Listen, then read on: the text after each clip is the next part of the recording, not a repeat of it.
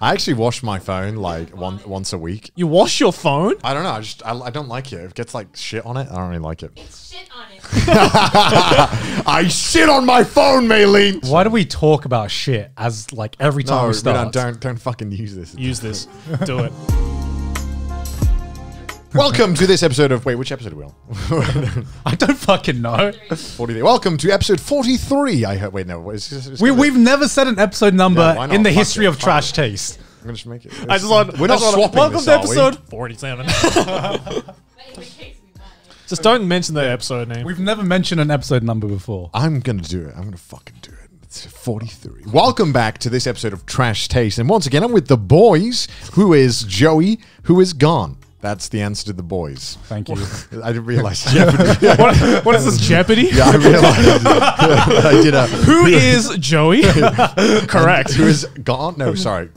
Grant. He's your daily Grant, double. Sorry. Who is Grant? I've never watched Jeopardy before. Really? It's pretty good fun, actually. Well, why did they have to answer like what is like Grant or I whatever? don't know. Because what they, instead of the question, they give you like an answer, and then the answer is the question. So it's like reverse, like Okay. trivia. Grown man finds out what Jeopardy is for. I've only seen like out of context Jeopardy Jeopardy clips, and I've just always tried to figure out why are they answering in questions. I feel like it's pretty easy to figure out what's going on. Well, now that you've explained it, now of course it's going to be easy now that you've explained no one it. had to tell me what was going on. I was like, I'm guessing based on, what's going on. I can't recall the moment in my life where I was like, I need to know how this game works. Great, good job, Gone. I can't even remember the last time I watched a game show. It's just, yeah. Did you watch any game shows growing up? Yeah, I actually watched quite a lot. We have quite good ones in the UK. Yeah, like How to Be a Millionaire. That was classic game Did you guys show. have like Deal or No Deal? That was what country originally made that? America. America. But we had like an Australian version. Yeah, the British one went for a long time. Yeah, we had like, who's the host? Noel Edmonds. Yeah. Have you seen the American Deal or No Deal? No. It's like Deal or No Deal, but like it's way more Hollywoodized. Is it literally just like the Kitchen Nightmares deal where like Kitchen Nightmares USA is like, boom, boom, you won't believe what happened. And then the UK one is like, Gordon's like, all right, come on, you gotta get your act together. It's way bigger. They got like instead of just fucking Noel Edmonds like opening the briefcase or something, they've got like the proper boxing ring chicks that are like yeah, like the models that open up the briefcase and you compare it to like the British version and it's just night and day. Wait, does the British version not have? Because I think we only the boxes. we have the boxes. Oh, because in Australia we took the American thing and we lined up like 30 chicks. Should we explain what Deal or No Deal is? Just someone who might not know. Okay. It's basically like a contestant comes on, opens a bunch of briefcases. They have to get down to... How do you even play so they get down to 2 boxes, don't they? Yeah, okay. So if I remember correctly, you have, I can't remember, like 15 boxes or 15 briefcases. I think it's more than It's that. like 25. Is that 25? It's like a lot, yeah. And I believe you have to choose random briefcases and they get knocked out. And then like every briefcase has a different amount of money in it. And when you choose that briefcase, that amount of money is knocked out of the prize pool. And no, but isn't it they pick a briefcase first and they hang on to it, but they don't know what it is until the very yeah. And then there's basically what they do is the reason why they don't just immediately skip to the final one which you pick is because along the way, based on what you've knocked out or got in, so say you've knocked out all the lower prize pools, the £1,000, the 2,000, they'll offer you deals. Yeah. So the whole point of the show is that you kind of want to knock out all the small ones at first so that they might offer you a really generous deal, which because your box might be like the one that's left that sucks. So it was always a really fun game show and I really liked it. But in the UK, I don't know if this is the same in Australia, but like all ages watch like the quiz shows, like the daily quiz shows. Yeah. I just couldn't see like my grandma watching like bikini models fucking open up boxes. Dude, my grandma was fucking obsessed with Deal or No Deal. Oh, my great grandma too as well. Yeah, she was. I don't know what it is. Watched it every day. Yeah. Oh, wait, but did you guys not have like the supermodels like with all the briefcases? No. Our game shows are like unapologetically like just like chill people just doing like just normally for small amounts of money. But then on the opposite of the side of the spectrum, you guys have shows like Naked Attraction. Yeah, I mean, I don't know. I think that's still small scale, I would say. Because even like Pointless, which has been like, which if you don't know what Pointless is, it's kind of hard to just fucking Google it. It's a thing. I don't want to explain every single game show that we talk about. pointless. Their prize pool was only ever like £1,000, right? Yeah, which is really? Like, yeah, which is like to go on nothing. To go on, you know, national TV. It's like for like what, like $1,500? No, $1,300. Not really a lot. If you win, right? Yeah, you get nothing if you don't. At least Deal or No Deal had like I think the prize pool, the top prize pool was like $1 million or something. It's $250,000. Oh no, pounds for the really? UK one. In Australia, it was like $1 million. I think that's not too far off. But, I mean, you never saw anyone winning the mill. Yeah, prize pools in general in the UK quiz shows are pretty small, except for like the big ones, which are marketed as like the big ones. I think the biggest one we had was Who Wants to Be a Millionaire. Yeah, that was the biggest one. I mean, that was the whole show. I mean, I think that was the biggest one anywhere, right? I'm pretty sure that was the biggest one in But Australia. then, like, they probably like the UK version was probably like the most expensive. Just like, fuck, why is our currency so goddamn strong? You know, £1 million is a lot of money. Imagine a Japanese who wants to be a millionaire. We have that. It's like, did you just win $1 million yen? Like 10 grand. I think. Wait, what is it again? Ashley, do you remember like how much money is it for the Japanese Who Wants to Be a Millionaire? I didn't even know Japan. Oh, okay, never mind. I'm pretty sure it's $1 million. No, it's 10 million yen. Yeah, that would make sense. Well, because we spoke about it before. I remember like Takeshi's Castle. Yeah. Like the Japanese version, I think it was 3 million yen was the prize. Yeah. And I thought for a game show that fucking hard, $30,000 doesn't seem like a fair reward for a show that only like 5 people ever won. But in most Japanese quiz shows, like, it is about the money, but when it is about the money, the max you get is like 10K. And usually that's split because like usually it's like a team based thing. So it's like you guys win 10K split between the 5 of you. So it's more, and then after taxes, so you probably get about $1 grand each. What's your like favorite Australian or like American game show that you've ever seen? God, I'd probably say Deal or No Deal was probably my favorite. Deal or No Deal? I really liked Family Fortunes. I don't know what the American one is, but Family Feud. Family Feud. Yeah, I've seen like the American, like clips of the American one, and that seems as fun, if not even better, than the British version. Because like on the American one, I feel like they have like more celebrities to choose from. Exactly, right? Exactly. We only have like a few very giant. Yeah, we had like Les Dennis, which I don't even remember what he was famous for in the first place. Yeah, because like in America you have like celebrities which normally are known like the world over. Just because how it is. But in the UK you have like 2 tiers of celebrities which are like legit like massive celebrities known all around the world, like you know like normally musical artists or like really big actors. And then the local. Then you have like the locally known ones which are normally like just like the comedians are pretty good. We have really good comedians, but like outside of that, you have like someone who's like, he said a racist word on TV and made a career out of it one time. Well, okay. I mean, it's the same in Australia. Career. Yeah, I mean, it's the same in Australia. It's like you're either an internationally known like star who's hosting the show, or you're an Australian comedian that failed to like market themselves outside of Australia. Yeah. So he's just like, we'll give you a spot. You speak an Australian accent. We had this one game show. I think it was. I don't know if it was British first. It's called Golden Balls. Did you ever watch this? Oh yeah, I did watch that. Yeah. I know. It's good. Yeah, it's Tee Golden Balls. And I can't. So what would happen is that they would get like 5 balls each, and they all had different amounts of money in them. Right. And then they basically have to like negotiate. I think. Oh, this is rough. No. So how to kick off? No. It's like a football game. No. I've seen. I haven't actually seen it, but I think we're thinking of the right one. Where the last round, the last round is the most interesting one. Right. So you have a prize pool, and it's I think it's based on like the Prisoner's Dilemma or something. I'm probably wrong on that, but so you have 2 people, and you basically have to agree if you're going to share the prize pool, or like so you have a steal or share. Yeah, right. You can steal the entire prize pool, or you can share the prize pool. And if you share, if both people pick share, then you share the prize money. Right. But if one person picks steal, they get the entire amount of the prize money. Okay. But if both people pick steal, then nobody gets the prize money. You just saw like the biggest pieces of shit on this show.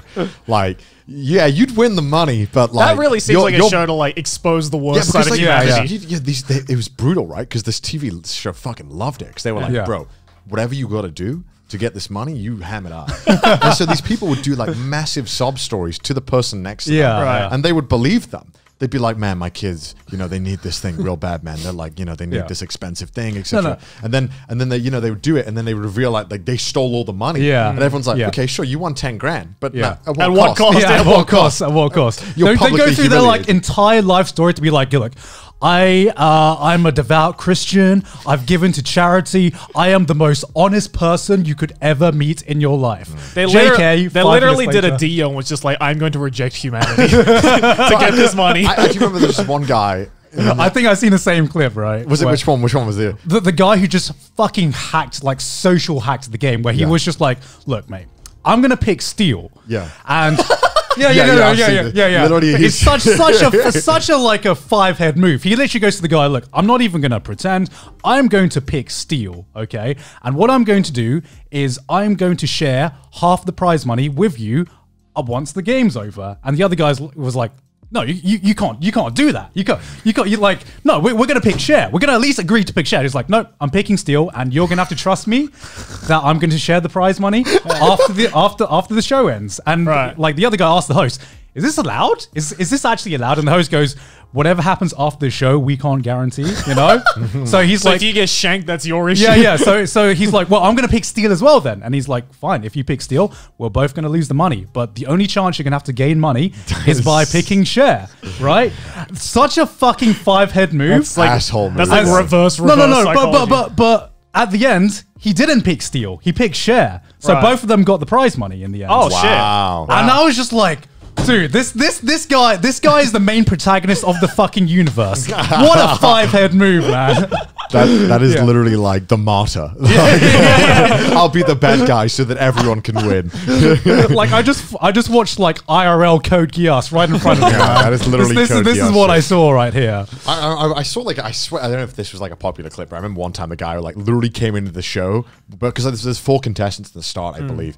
He was literally just right from the start being like, I'm going to steal no matter what. And then he stole, and then he didn't get anything because the other person also stole. Wow. So it was like the same thing, but like small brain version. Where he was like, I'm going to steal to everyone. I was like, yeah, we know. I'm not giving you any of it. Like, so am I. God, imagine you wait for months, right? You go through all the interviews and shit. You get on the show. Finally, you have a chance of winning money. And some fucking asshole immediately just said to everyone, I'm going to ruin the show for all of you. I don't give a fuck. You'd be like, well, fuck. What am I supposed to do? Like that's the what's the fuck's the Millionaire Hot Seat thing as well. Did you have those? No, we don't have that. I don't think. Okay, because like, I don't know if it was in America. We definitely had it in Australia though. So there's like there's like Who Wants to Be a Millionaire, which is just like a one-on-one thing. Yeah. There was this other version of it called Millionaire Hot Seat, which is basically it's one game of Millionaire, but then there's like 4 other people in basically like sitting on the benches waiting for the person to fuck up. And if one person gets the answer wrong, then it goes to the next person, but from where they started. That's pretty cool. And so I remember I saw this clip, which is like, you start off with 5 people. Right. And they got to, I don't know, it was like the 2000, not even halfway up kind of thing. And I guess it was like a really hard question. So the first guy gets it wrong and he's like, oh, fuck, all right, whatever. See you later. Next person comes on fully confident, being like, well, he basically just got rid of one of the answers for me. I got this. And not only does he get it wrong, but then the next person during 50-50, he also gets it wrong. So the 4th person comes up as like, so there's only one answer remaining. I think it's this one. It's like, you're correct. But like, imagine sitting on the benches all that time to just come up and be like, thank you for giving me this money. Thank you for the free money. Thank you for the free money. JK, see you later. I'm trying to remember what else was that. The Weakest Link? Do you remember The Weakest Link? Yeah, because I remember like, what's his name? Was it Phil or Dan? Which one of them was on The Weakest Link? Oh, were they actually? Yeah, one of them was on one of them was on The Weakest Link. What's The Weakest Link? Oh, it's just not going anymore, is it? I don't think so. There was this really popular daytime British TV show where we had this like really like, she was famous for being like bitch, basically. Okay. Because that was her whole character, was that she was rude. I can't remember her name.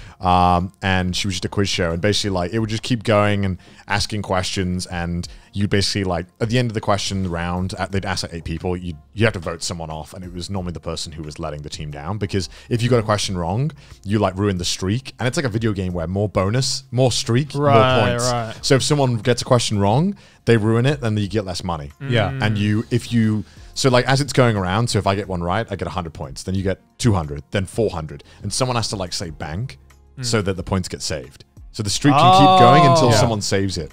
So if you're the one who's like, I'm going to get the big boy question, and then you fuck it up and lose the money that everyone just earned, you're probably going to get voted off. Right. But then like there was a meta game behind it as well, because if you were too good, then people would just like gang up on you and vote you off because they'd have like win, less chance of winning. Right. If you were on the game show. Right. Yeah, and there was and I think I can't remember which one it was. It was Dan or Phil. One of them was on it before they became a YouTuber. Oh wow. Yeah, it's really good. You should watch it. And then like the host is just like roasting them. That sounds fun. It's just pretty. It's really endearing watching someone before they were a YouTuber like do it. Like it was just I don't know. It was really fun. I've always wanted to be on like trivia shows like that.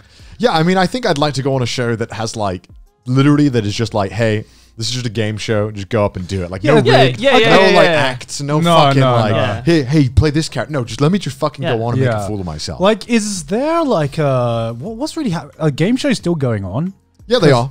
I think like it's like I'd like to think that most game shows are the complete opposite of like the talent shows. Yeah, it's like because the talent shows are just heavily scripted narratives. Yeah. All this stuff. I think we just don't know because we don't watch TV. I just stopped watching TV, so I actually have no fucking idea anymore. Yeah.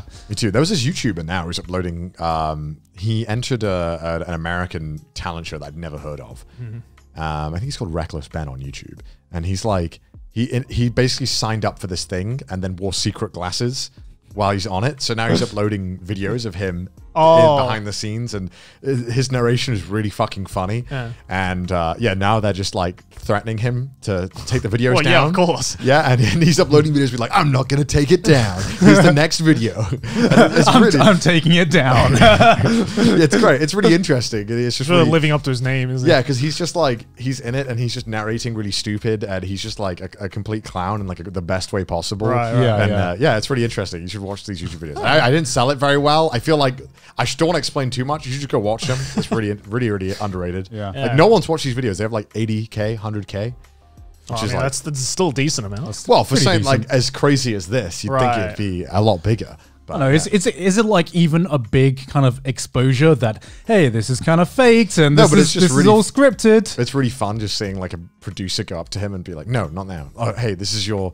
Like, like when the crowd's cheering. Like he shows like the video footage of like what's the show scene that he cuts to what's happening to him, and it's just him in the middle of a giant stage and there's nothing, like no noise or anything. It's really funny. My god! I think there's a big difference between just like hearing and knowing that it's rigged versus actually seeing that it's rigged. You know, like all those talent shows as well have like on-site therapists. Because of like how like brutal the schedule is. Like some of them in like America's Got Talent had to like sit around for like 19 hours to like wait to practice. Fucking hell. Jesus Christ. So they had on-site therapists, and they would like there was like cases where they're injecting them with like vitamins and stuff to keep them awake during these shows. What the fuck? Yeah, and then obviously, these contracts you sign, which have come out before for like X Factor in the UK. Horrible, And my God, like some of them, I swear it was X Factor UK, where you literally sign away your rights to anything you've ever done online. Yeah. Like, and anything you do in future. Ever. Like if you became a YouTuber, they own it. Like you can't do it without their permission. Yeah. Like, it's fucked. It's nuts. Like I get why they do it because they want to cover their ass, but they go like so beyond where it's like this is kind of just exploitive now. But then like people want their 5 minutes of fame, right? Yeah, and it's like, what are you gonna do? Get 5 minutes of fame yourself? No, I don't think so. What are you gonna do? What are you gonna do? Build a career? Good one. Not without my help. Yeah, exactly. Not without Simon Cowell fucking breathing down your throat. I don't think so. Jesus Christ. I'll tell you what Sydney's been watching recently. She's been like, she's gone off the true crime for a bit, and she's she's now turned over to trash TV, reality trash TV. She's been watching 90 Day Fiancé. Bro, I could just feel the script when I'm watching that show. Like you can tell, like the producers have made them do like 2-3 takes. Of course, shit. It's awful. I can't stand it. I watched like one whole season of it, and it was just like. They just repeat. You watched one whole season? I watched a whole season. I'm impressed. I'm impressed. How? Yeah. I don't know. I really don't know. I didn't enjoy half of it either. I was watching it, and it's just like they go in fucking circles. They'll be like, they'll meet up, and they'll be like, yeah, it's kind of weird, but we just love each other. And then there'll just be like red flags right from the start. They'll be like, yeah, he asked me to PayPal him like 10 grand, He doesn't want to have kids. I want to have kids. But, I think love has a way. And it's like the shittiest like love drama, right? It's fucking genius. No, because I feel like watching 90 Day Fiancé, right? I lose brain cells watching this shit. I lose brain cells watching it. But I think I imagine, what if it aired like on Twitch or something? I think it would be a fucking excellent experience if something like that aired on Twitch. Like unscripted? Huh? Like unscripted? Or? No, I mean just like watching with like the Twitch chat. Oh, seeing all the reactions. That's like part of the fun. The worst part about watching it, like in seasons, was like, without the YouTube comments, 90 Day Fiancé is like 90% less enjoyable. Because the best comments were like making sure that everyone agrees with you on who's the bigger asshole. Exactly. You know? It's like literally like a real life version of am I the arsehole? You know, it's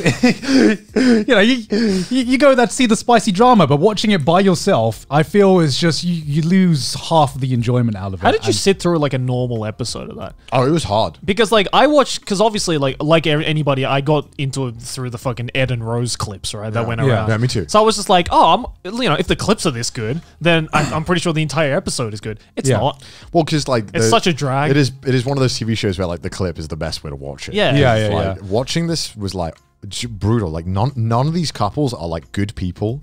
They're all just like the worst people doing the shittiest things to each other and then being surprised when none of it works. And it's like it is horrible. I mean, like it's trash TV, but I mean, you know why you're watching it, right? No one's watching it to be like, maybe this situation will work out. And this girl's like, this guy who's on his 10th marriage, and I've only known him for 3 months. I don't know if he really loves me. It is literally. It is like like what? No way. It is like what it's like. It is like someone has made like a playbook of like the worst setups to relationships. It's like there's always like someone who can't speak the other person's language, so they just can't communicate. Most of the time, it's like, what the fuck are you doing? Melee, what the hell was that? We're recording. You're watching 90 Day Fiancé over there? Man, he's just loading up an episode right now, apparently. So what are they talking about? There was like one where it was like the girl's like 18 and the guy's 46 and has 2 kids, and I'm like, that just sounds like a bad idea. Like Ed and Rose. It was like that and someone else, and then there was like what was the other one? There was like these. It was one of them. I think it was like he was like a South African guy, and other one was like an American. Like she was like super activist and stuff, and like he was just kind of like the most laid back man on earth. He was like whatever, and she was just like, I need you to know that I care about these things, and she was psychotic, and like watching her like behave around this guy was like awful. And I was just like, this is terrible. This is awful. Why is he doing this? How much is he getting paid? Yeah, that's what I'm wondering. It's are they TLC. Getting paid? Like, I need to know. No, it's TLC, so they're definitely paying. They're definitely getting paid. Are you sure they're getting paid? They're getting paid pennies. Like, because I feel like... I hope they're getting paid. Because if they're not getting paid, I don't know why they're putting up with half of this shit. Like, it is... I'm pretty sure TLC pays all of the people that they have. Are you sure? But like, I use the word paid very loosely. Like, they're probably getting paid scraps for that shit. Yeah, it's like I'm watching this and I'm like, how much would you have to pay me to make because you know that the Rose, the Filipino girl, she's like a YouTuber now. Yeah, I saw. So it's just like you probably got paid shit but hey, you got a YouTube career now, I guess. I don't know. You have a following. That was like a rare situation where if the other side is just so goddamn awful, it makes you look amazing. Yeah. And Ed did her a solid. It's always weird for me watching American reality TV show versus British reality TV show, because I feel like British reality TV show is like so much more toned down than American. Like I think when I think of British reality TV shows, the peak that comes to me is something like Come Dine With Me. That's pretty good. Or like, what's the other one that fucking guy does where you just come up to him at a table and he just buys shit off you for like £100? Was the Antique Hunters or something? Oh, Antiques Roadshow? Antique Roadshow? Yeah. Is that it? Oh, I like that. I like that show. That has literally been on the air for like, I don't know how long, and it's just fun to watch. Just people just bring in something. So I'll give you fucking 20 quid for it. Yeah, it's like the fucking, like porn stars, right? But like legit. But like more legit than that, Yeah, Come Dine With Me is probably the best British reality TV show, I think. I enjoy it. One of my favorite trash reality TV shows on England, I can't remember the name, but the concept is they take this couple who doesn't have a lot of money, but want to get married. Oh my god! Want to get married. Fucking Aki loves Cheapest that one, weddings, right? Yeah, not Cheapest Wedding. That's the Australian version. Is that the Australian version? That's the Australian version. And they give them 10K to sort out this wedding, right? Oh, it's and like the bride has no control. She doesn't know anything, and it's all up to the guy. Aki's obsessed with that show. It was a BBC Three show. Yeah. And Who Called the Bride or something like that? Something like that. Who Wants the Bride? Who Wants the Bride? Something like that. But it was such a good concept in my opinion, because like 10K I feel like is just the right amount of money to be able to make a wedding happen, but not enough to make everything you want out of a wedding happen. That's pretty genius. Yeah, it's genius, and like making the guy do it as well. Well, yeah, I mean, you don't need producers, right? You just sit there and follow the guy. If he does nothing, that's fantastic content. It's like, and they must be fully aware of it too, because they always choose to use the 10K in the worst fucking. We should have done that with Gaunt's wedding. You know, hey, Gaunt, here's 10K, go for it, dude. Because the guys in the show, right? The first thing they do, it's like call up the crew. And they call up like their boy. They call up their boys, and they're like, and then like the main guy will be fucking clueless, and there'll be that one friend who's like, I really don't think you should, hire inflatable dinosaurs for your wedding. That seems like a bad idea. Like, no, I got this. It's my wedding. Because there's either the guy who like, there was never a guy who got it like 100% right, because you're not guaranteed. But there was a guy who was like pretty close, and then like did a modest attempt, and there was just the other type of guy that was like, I'm gonna do fucking Star Wars themed wedding. It's my wedding. My favorite one is the one where like the groom like decides to get married in like a pig barn. Oh yes, yeah, I've seen this one. Like they go to like the Deadites go to like a farm with like fucking muddiest ground. I think it's like, but you love pigs. I think I saw one where the guy like hosted the wedding in a cave, like an actual cave. Badass. Right? If you're not caving, that's badass. But then like, if you're not in the nutty putty. Like he knew that the bride's mum was claustrophobic. So the bride's mum actually how to get rid of the in-laws. So the bride's mum actually couldn't attend like the wedding ceremony because it was like standing outside the cave. That's fucking big brain. That's so big brain.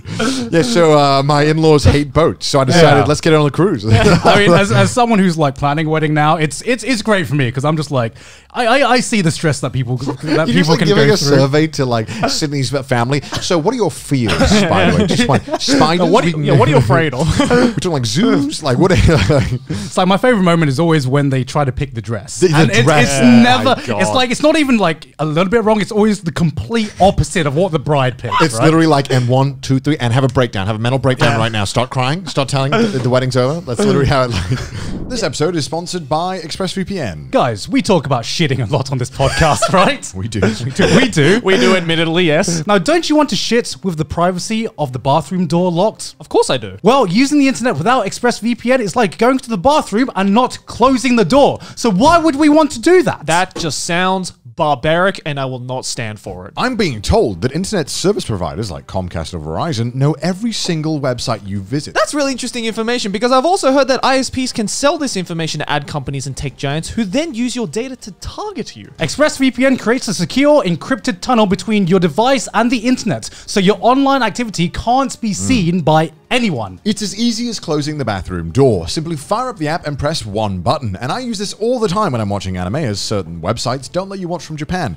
And trust me, it's fucking easy. Oh yeah, what devices do you use it on? Every single device I have. My PC, my phone, probably my refrigerator soon when it gets installed. Not only that, but it's rated #1 by CNET, Wired, The Verge, and other creditable sources, and it's actually quite cheap per month. ExpressVPN has been a game changer for me because I cannot tell that I'm even connected to a VPN. There's no losses in speed whatsoever. So, what are you waiting for? Secure your online activity today by visiting expressvpn.com/trashtaste. That's expressvpn.com/trashtaste. And you can get an extra 3 months free. Go to expressvpn.com/trashtaste. Back to the episode. I would, even if I got like paid on top of doing the wedding, because I'm assuming the like kind of the reason why people apply for that share is that you get a free wedding, right? Yeah. But like, man, organizing a wedding seems like one of the easiest things to get wrong in life. I thought about this. That is the most nervous. Yeah. I thought about this and I was like, God damn, just the because all right, you have friends, right?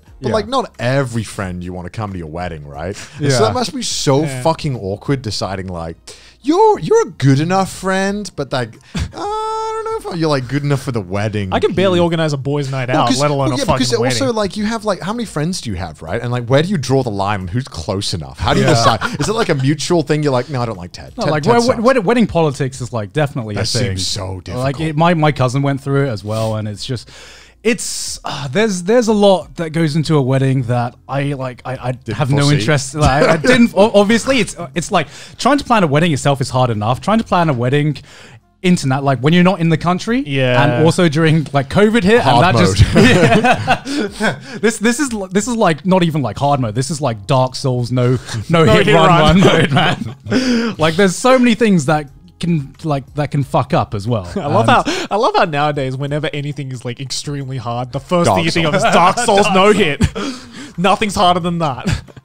Yeah, I mean it's stressful, but it's rewarding. Yeah, it must be. I think. I mean, is it gone? I mean, it's rewarding. If Cindy's watching, yes. It's rewarding until like it'll be rewarding once it actually finishes, right? Yeah, and everything goes smoothly. I mean, like the planning parts, some of it's better than the others. Like I remember, like my favorite moment so far has been actually going to the venue and just being like, yeah, this is the place. This is the place. That's an amazing feeling. Everything up to that, like searching through about 50 catalogs of possible places and driving to about 10 different places and being like, do I want to settle on this? I don't know. Can I see myself getting married in a barn or a cave or whatever? In Japan, it's like crazy how like fucking seriously they take this. Oh yeah. Oh, it's like in Asia, they're like we think there's like wedding politics in Western weddings. No, in Asia, it's a fucking statement. Yeah. Right. And I hate that. I absolutely hate that because there's so many unspoken rules at an Asian wedding. The amount that they must spend on weddings here. It's nuts. Yeah, it's like, insane. If you go to like any like fancy hotel in Japan, like you just because if you go there for like a lunch or something, you'll see that like the wedding planning rooms are like full with people. Yeah. And like those prices don't seem cheap. They seem real expensive. Like 50K on a wedding. I'm like, what? Yeah, I went to one of my friends' weddings from university, and he did it in Japan, in Tokyo. And the inside of this venue looked like a fucking mini Disneyland. Like there was like a castle and like a fucking fountain and this like massive, completely white church. I'm like, how much money did you spend on that? Like what amount of money is too much to spend on a wedding? Exactly. I get that it's a special day, but there has to be a limit where like special day is like ridiculous. Not to mention there was like 300 people at this wedding. Yeah, because like nobody knows 300 people. I'm sorry, I don't even know if I have that many friends on Facebook, let alone at a wedding. Do you like families asking like, hey, can my like family friend of a friend come? Do you get like that? Because like I feel like that would be like, no, I don't fucking know them. No, in Japan, it's like the wedding politics extends to like you have to invite work people. Yeah, because it's all about the face, right? So like in Thailand, you have to invite your family friend, your work colleagues, like basically everyone. I mean, close colleagues, if they're actual mates. I'm inviting my boss. Yeah, and another thing about Thai weddings, shut up, Maylene. Which is why like me and Cindy decided to have our wedding in the UK, so we didn't have to worry about that side of the politics. Bullshit, yeah. But like it's a customary in Thai weddings as well that the groom has to give money, has to give like a certain amount of money to the bride's like family, for his like father to accept or something. What era are we in? You buying her? Is that like an extra step? How much is your daughter? I give you 2 goats. What is it, like an auction? Like what is this? That's like fucking Russian like mother, right? It's like I give you 2 goats. This feels like an extra step to like auction, you know? Yeah, I mean it's something that I don't agree with, and I've seen like some of my family members do it. And I'm just like, I don't know. I kind of don't agree with this. Is that where it comes from? Like, where does that come from? That like, honestly, I have no idea. I'm just wondering, does it come from something more sinister, like way back? It must be. It must do. I mean, I'm not sure how the custom started because like it's something that I've attended Thai weddings and I've seen happen. I've never kind of asked where this came from. I just kind of was just like, I don't think I want to do that. So you guys just kind of do it. Did you buy, Mum? But I mean, like cheap price. I did it a deal, son. I mean, it's also bargained hard. It's also like the same customary where it's like the bride's dad is expected to pay for the wedding, right? Yeah, and I'm just like, no, that shouldn't be the case either. Yeah. Right. I'd like it's to me a wedding.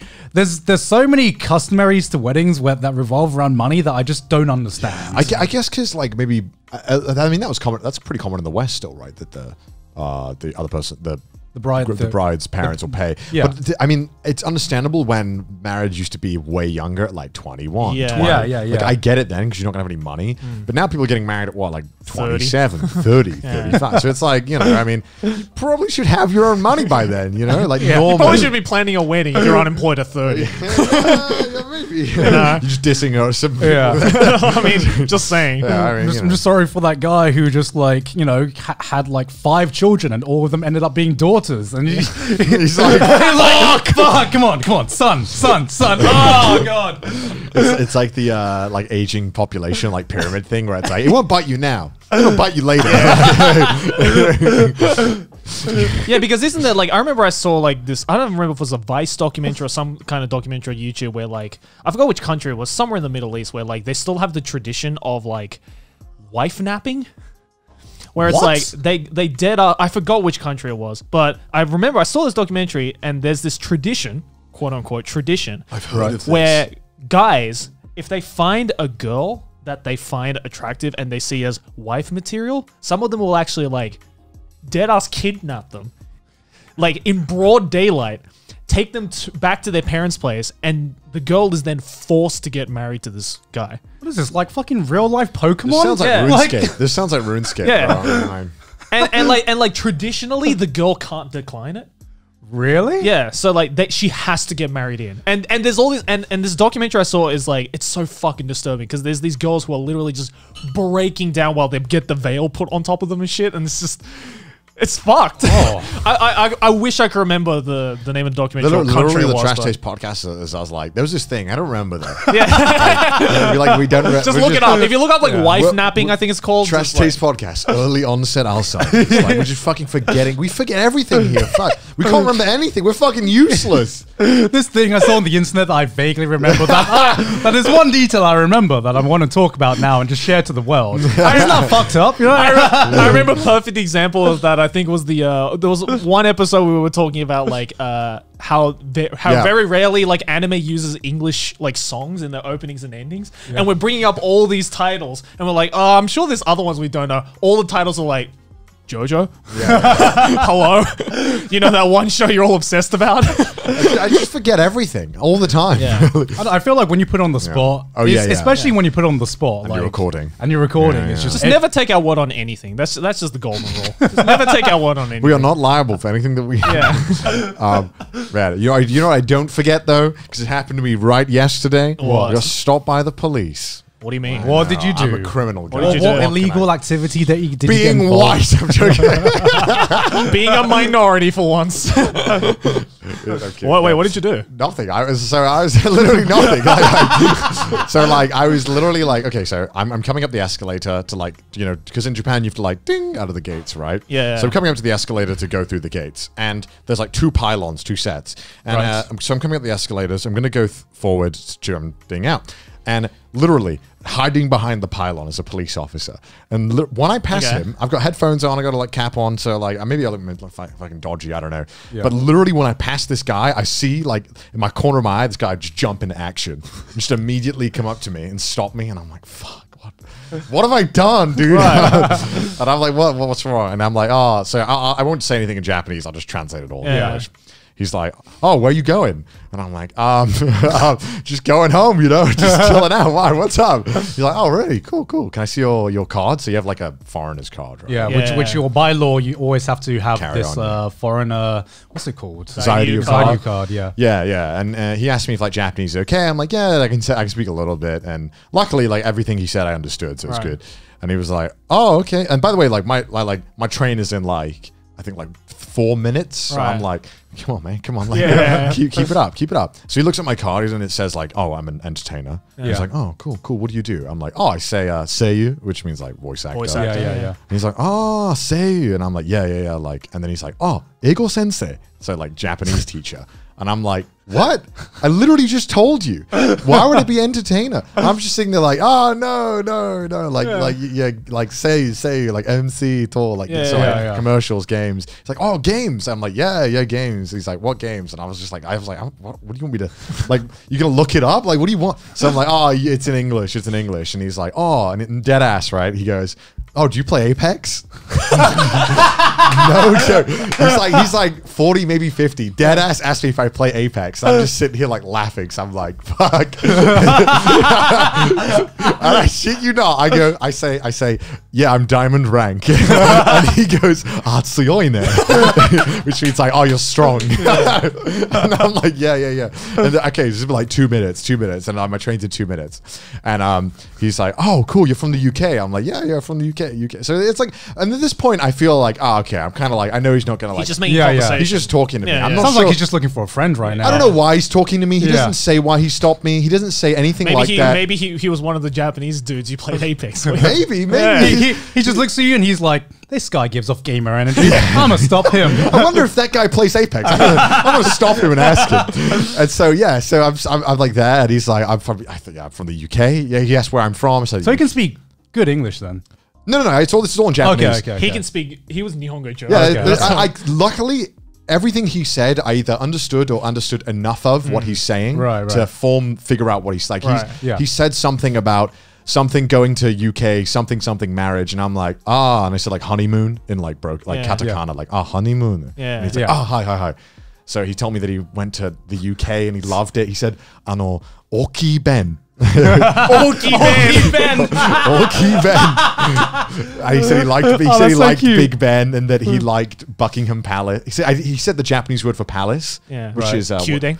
He said that something Kyuden Buckingham Palace. Kyuden. Yeah, he said Buckingham Kyuden. And I'm like, I'm pretty sure he's saying Buckingham Palace. Like Kyuden, it's beautiful, isn't it? It's beautiful. It's like, yeah. He's like, I got Oki Ben. Yeah, Oki Ben. I was like laughing. I'm like, I don't want to laugh though because he's a police officer. You're like, why are you laughing?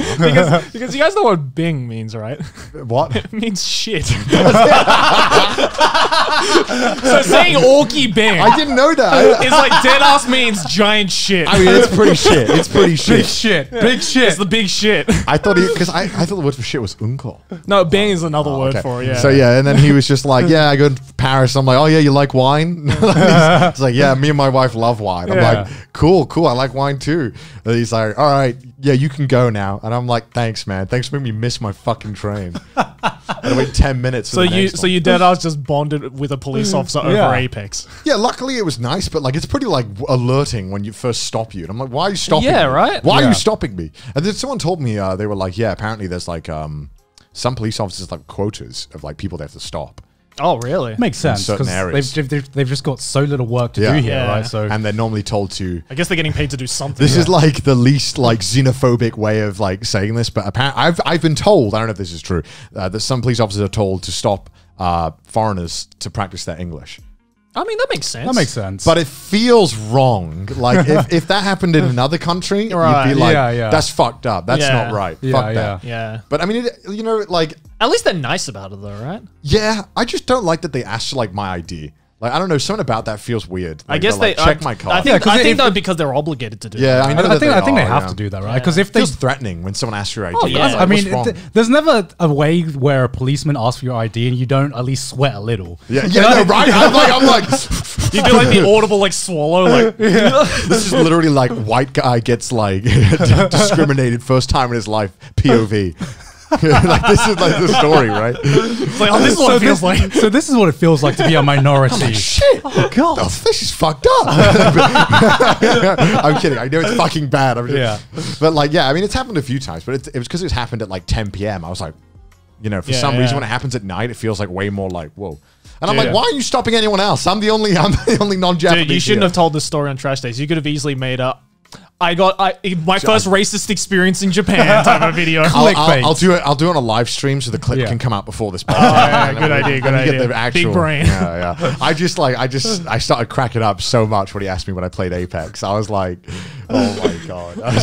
Oh my fucking god. I was like, you can't make this shit up. Like, I knew when I was going to tell the story, people were going to be like, that's bullshit. Like, no, it actually, I wish I fucking This is like, and everyone applauded. I was like, this is too unreal that he literally just asked me if I play Apex when I literally like don't shut up about it to like everyone. But it's really popular in Japan. So it's massive in Japan right now. What are like the biggest games in Japan?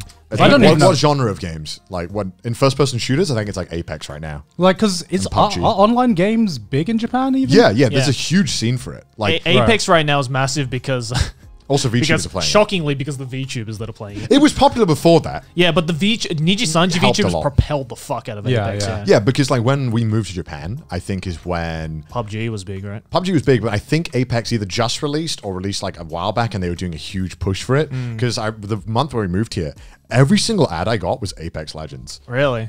In Japan, yeah, everything was. And I thought, wow, that's kind of weird because it's kind of like a dead game in like the West, or at least it was. I feel like it flip-flops and whether it's popular or not. Yeah, what even counts as a dead game anymore, right? Overwatch, I'd say. But that's because Overwatch 2's coming out, so they're just like abandoned. Right.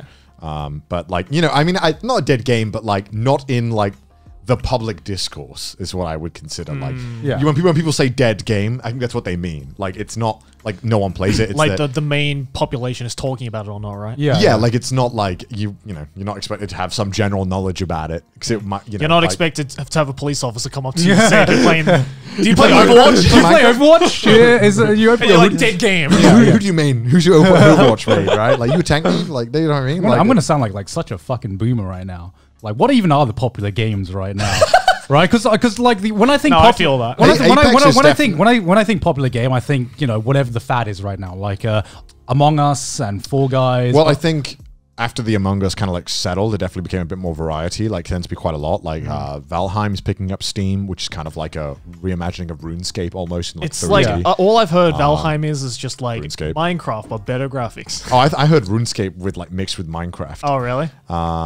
Apex has obviously had a really big resurgence, doing really good numbers. Like a lot of big streamers are getting back into it. Yeah. I think Valorant's still doing pretty well. League's obviously League. League's just always up there. I think CSGO is still the same thing where it's always been like kind of like, you know, the scrappy little underdog. Because I think the thing is, I look at the top watch games on Twitch, and they're normally like the games that I just never end up playing. Yeah. So I never actually know what everyone ends up playing or what's kind of popular right now.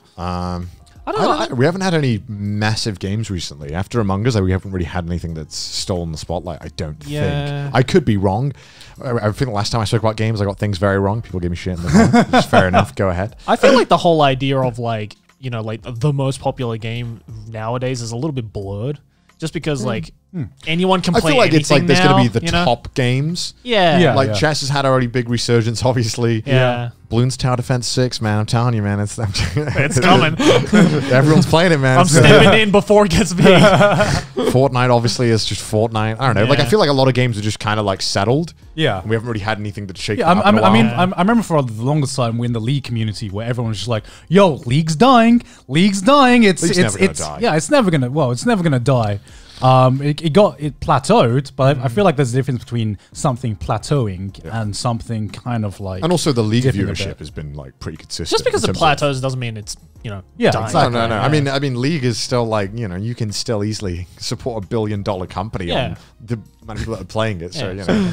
But it's like is it in public discourse, right or not? I usually chalk up to whether a game is popular if like Minecraft as well, like small kid, like the younger generation are playing it. True. Like, you know, if you go to like a primary school and they're talking about Apex and Fortnite and Minecraft, then it's like, okay, this is like the big games right now. Yeah, it's funny, man. I mean, my mum was telling me, she works in a primary school. She told me like one kid got like really bullied because he was like bad at Fortnite. No, wasn't there there was a story in skin as well. Yeah, there was a story in Japan where a kid got bullied because he had the default skin in Fortnite. Serves him right. I'm like, wow. I think we've talked about this before, but I've heard the same story as well. But like, I think Minecraft is definitely probably the biggest. I'd say Minecraft's still the biggest. Minecraft's just a juggernaut at this point.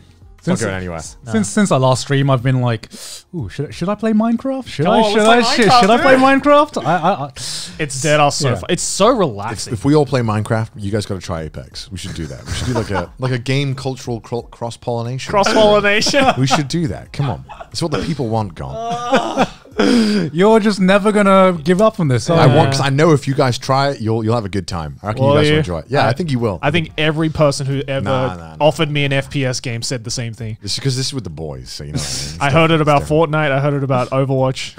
I've already talked about this. We'll give it a shot. We'll give it a shot. We'll try it, guys. Don't worry. I'll convince them. So I guess switching gears. Did you guys hear about this like deep fake story that happens? I think today. Or yesterday. So yesterday for us, but it'll probably be like 3 weeks for the audience. Yeah, 3 weeks. 3 weeks for the audience. So facts may come out. I mean, I have not. Well, like with deepfake becoming like such a big, or like a bigger thing now. So I can't. We're gonna go back to this. I can't remember every detail of the story, but I think the main gist of it was there was his mum, and she had a daughter who was on the cheerleading squad. Can we get Maylene to check this story while we're talking about it? Yeah. Just Google deepfake news. That'll be like a top story. So I believe there was his mum who had a daughter who was on the cheerleading squad, and there were other girls on that cheerleading squad, and for some reason she wanted to kick these other girls off of the squad, right? So what she did is she made some deep fakes of the other girls, like smoking, drinking, naked, I think. doing like bad illegal activities or whatever, right, and I think threatening them with it,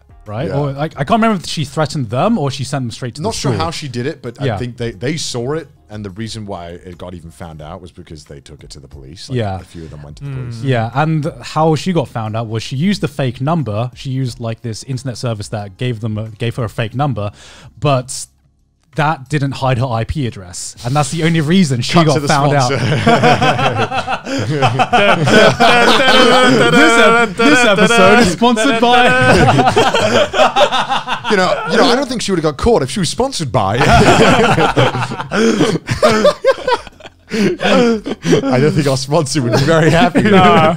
That's why we're not going to mention any names. Yeah, but I mean, I saw it and I'm just like, well, I can't believe they actually took this long for something like this to happen. You know what the most unbelievable part of the story is? There's a mum out there that's tech savvy enough. Because my mum. That's what I thought. I don't even think my mum knows what a fucking deep fake is, let alone she doesn't even know how to search for files on Windows. I'm actually impressed her mum knew how to make a deep fake. No, because I'm impressed. Like, what? I'm impressed that mum knew how to do a deep fake, but I'm even more like, because, okay, I'm not sure if any of this is confirmed, so I'm going to put out a disclaimer that we could be totally wrong. This could be. Please check the story. Do your own research. Yeah, by the time this comes out, all right.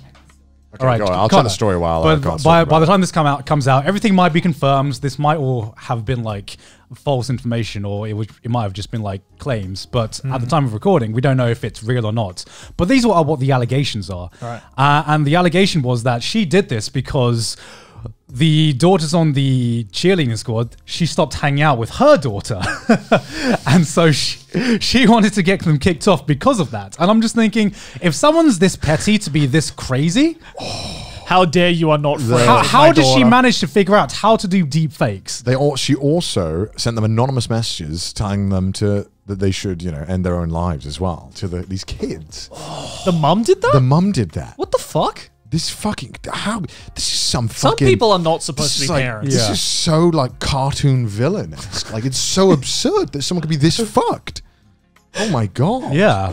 But I mean, I saw that and I'm just thinking, my first thought was, I'm surprised that it took this long for something like this to happen. Right. This mugshot looks like she's tore someone's face off. Oh my God. She looks like a Disney villain, doesn't she? Yeah, Maleficent just ripped someone's face off and stitched it. That's like I shouldn't say that. It's probably going too far, isn't it? That's like actually, no, fuck you. You just telling kids to what? That actually looks like she's wearing someone else's face. Oh my God. You know what's more concerning about that? That was someone's parent. Yeah. Holy fuck. Imagine being raised by someone like that. Holy fuck, that kid's gonna be fucked. The kid's gonna end up like that. But apparently the kid knew nothing. Like the mum did this without telling the kid. She did this by herself. So how do you even tell the kid? Like the kid's like, you cool with this kid? Are you cool? No, I'm not. Mum, what's wrong with you? There's replying back to a nasty tweet, and then there's creating deep fakes. Please don't tell my schoolmates to go kill themselves and make deep fakes. When I would tell my mum that I was being bullied, she wasn't thrilled about it. Yeah. But she was like, I'm not happy about this. I'll put in a word to the teacher, but you're on your own, kid. Yeah. This is your problem. You just learn how to deal with it. Like, I can't deal with this shit. I don't even know what's going on. Fucking hell. That's okay. That's scary. Just so many of these the parts of this story are just actually insane. Yeah. That this could happen. It is literally like a horror movie plot. It is. You can't make what?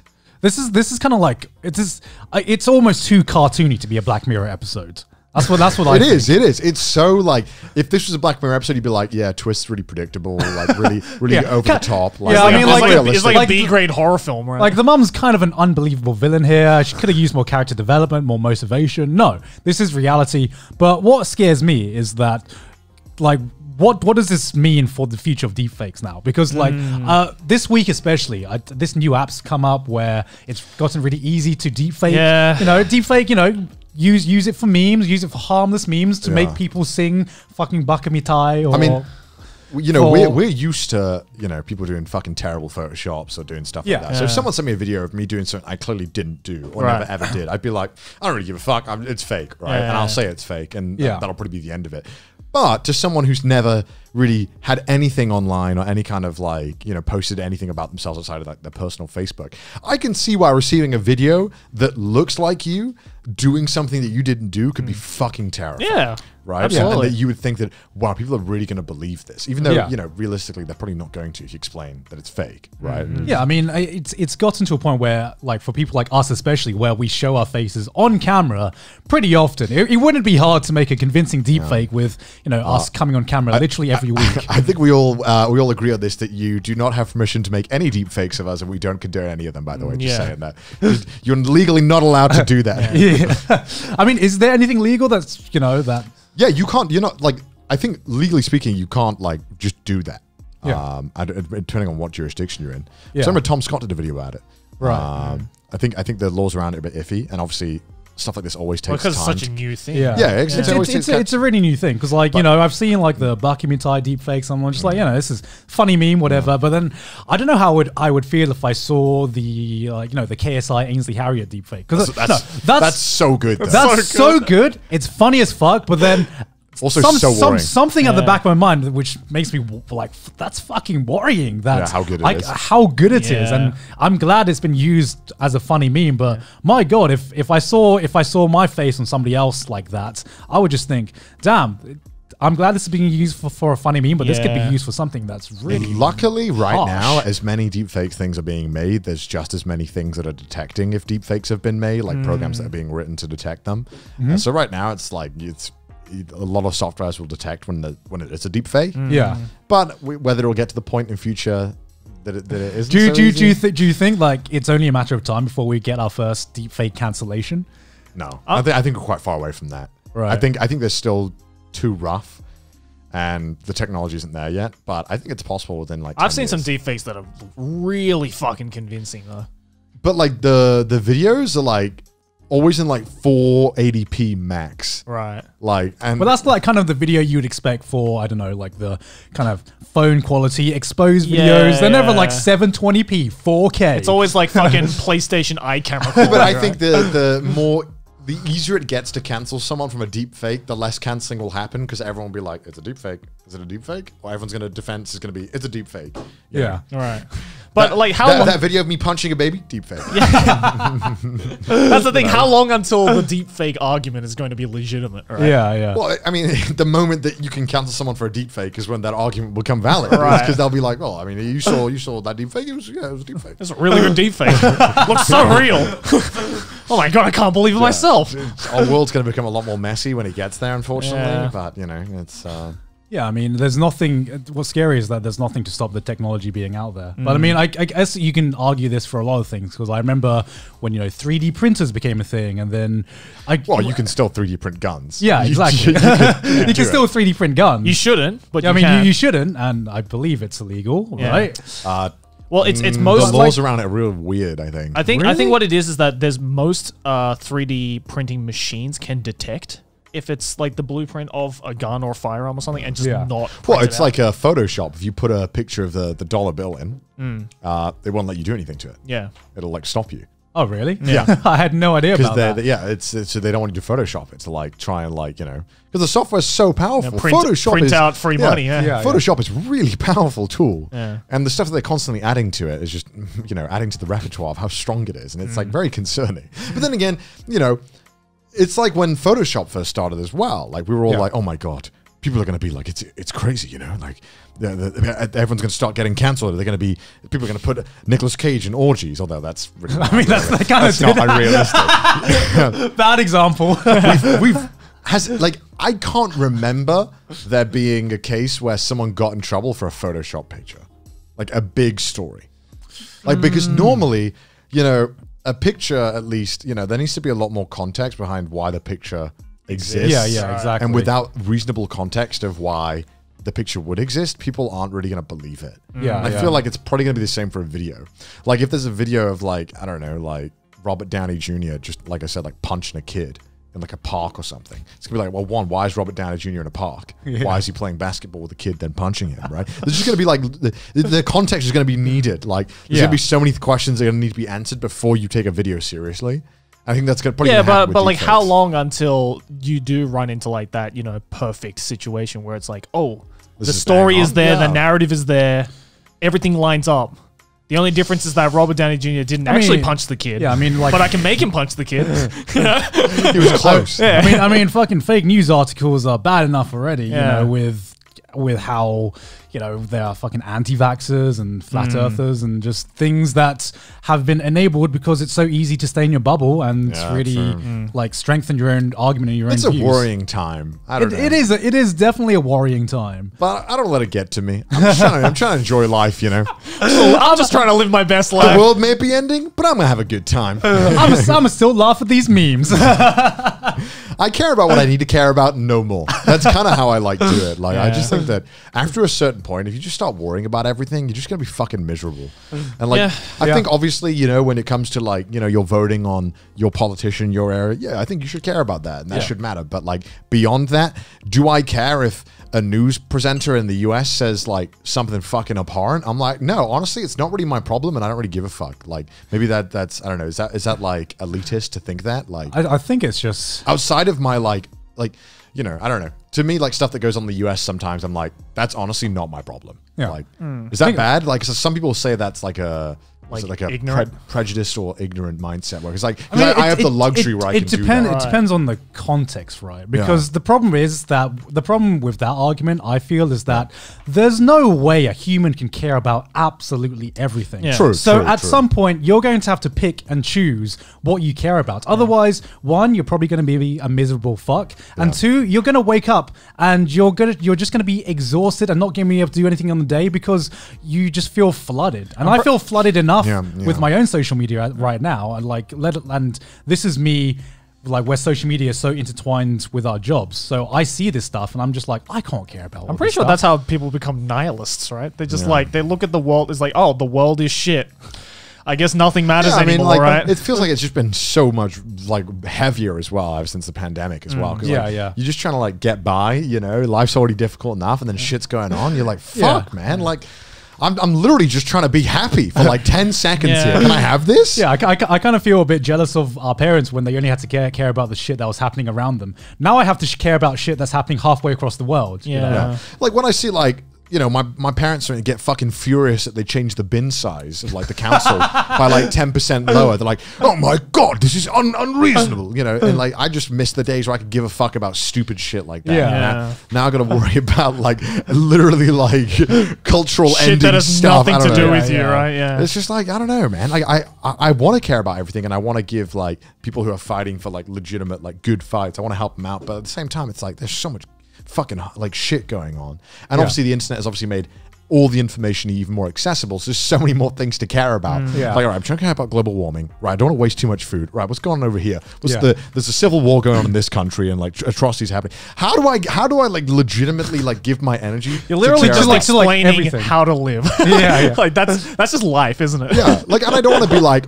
global warming is more important than people dying in this country. You know what I mean? It's like where do you draw the line on where to start caring? Well, I mean, I think you can like, you know, pick and choose what you care about, but it's the difference between being publicly open about this stuff, right? It's like, I mean, I wouldn't say I don't care about something as much, or as like, oh my God, this is so tough to talk about. I mean, like, it is, it literally makes you sound like an asshole if you say you don't give a fuck about, like, Maylene, what do you think, Maylene? Well, no, you're our manager. We need to make sure we don't get cancelled. Are we going to get cancelled for this, Maylin? But no. I totally understand because I feel like that's just part of being human, right? And, you know, there's going to be people that's, you know, make the argument, well, you're privileged enough that you don't have to care about it, right? Yeah. But I would argue that surely you also can't care about every single issue happening in the world because you feel strongly about this one issue because it definitely affects you, and I understand that. But surely that means that you can't put the energy into caring about another issue. I don't think there's any person out there living any type of life, prejudiced or not prejudiced, privileged or not, who can dead ass be in a position where it's like, right now, everything in the world I need to worry about because it's important to me. Like, it doesn't matter who you are. Like, there's gonna be one piece of news where you just like that has nothing to do with me. Something that resonates with you, and that you really believe in, and that you fight towards like helping that. And like, I'm down with that, man. I mean, at least you're fighting towards something, right? It's better than someone just getting up in the morning being like, I don't care about any of this shit. Yeah, I mean, like it's really it doesn't really bother me much when people get like angry about. You know, like, oh my God, you don't care about this. But I hate people who are like, you don't care enough about this specific thing. Yeah. And like, you should be so angry about this thing. And I'm like, man, I am literally just trying to get by. Yeah, like what dictates like the quantitative worth of how much you care about something? Some people who get willing to get like outraged and like really like light a fire up their ass for something, you know, and like, you know, obviously we need people like that. Yeah, of course. You know? Although shit doesn't get done. But you can't expect everyone to be like that. Yeah, but then I hate it when I see people like blackmailing other people being like, you should care more. You should care so much more about because the problem with the argument is that there's no way to frame it without the person who, you know, cares less about the topic. There's no way to frame that argument without making them like look good, you know, because it's just, okay, you don't care about it, therefore you are the arsehole because you don't care about this important issue.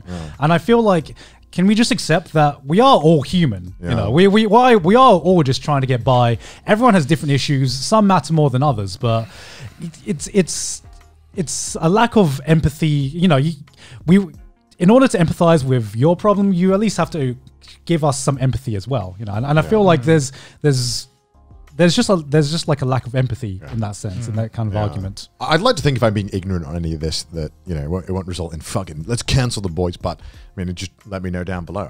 I will read the comments. So if I am missing any like big point here, or I'm being ignorant, so please do let me know, because I would like to judge your mindset. I don't think it's ignorance personally. I think it's just like being honest. Yeah. I mean, I'm exactly the same. I try to keep as open mind as possible about everything. And I've definitely changed my viewpoints on certain topics thanks to what people have said and what's been discussed. Of course. There's words. There was one person who, because I think someone tweeted at me and was like, Connor, you shouldn't say the word crackhead as like a descriptive word. It's a bad word.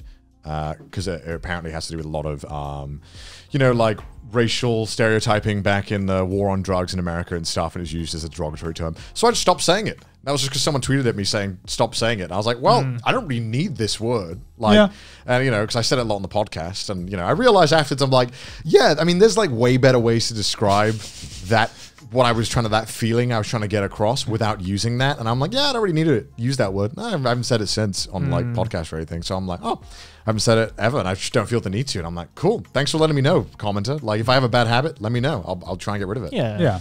If you're like, Connor, you're fat, fuck you. I'm working on it. Other things, okay.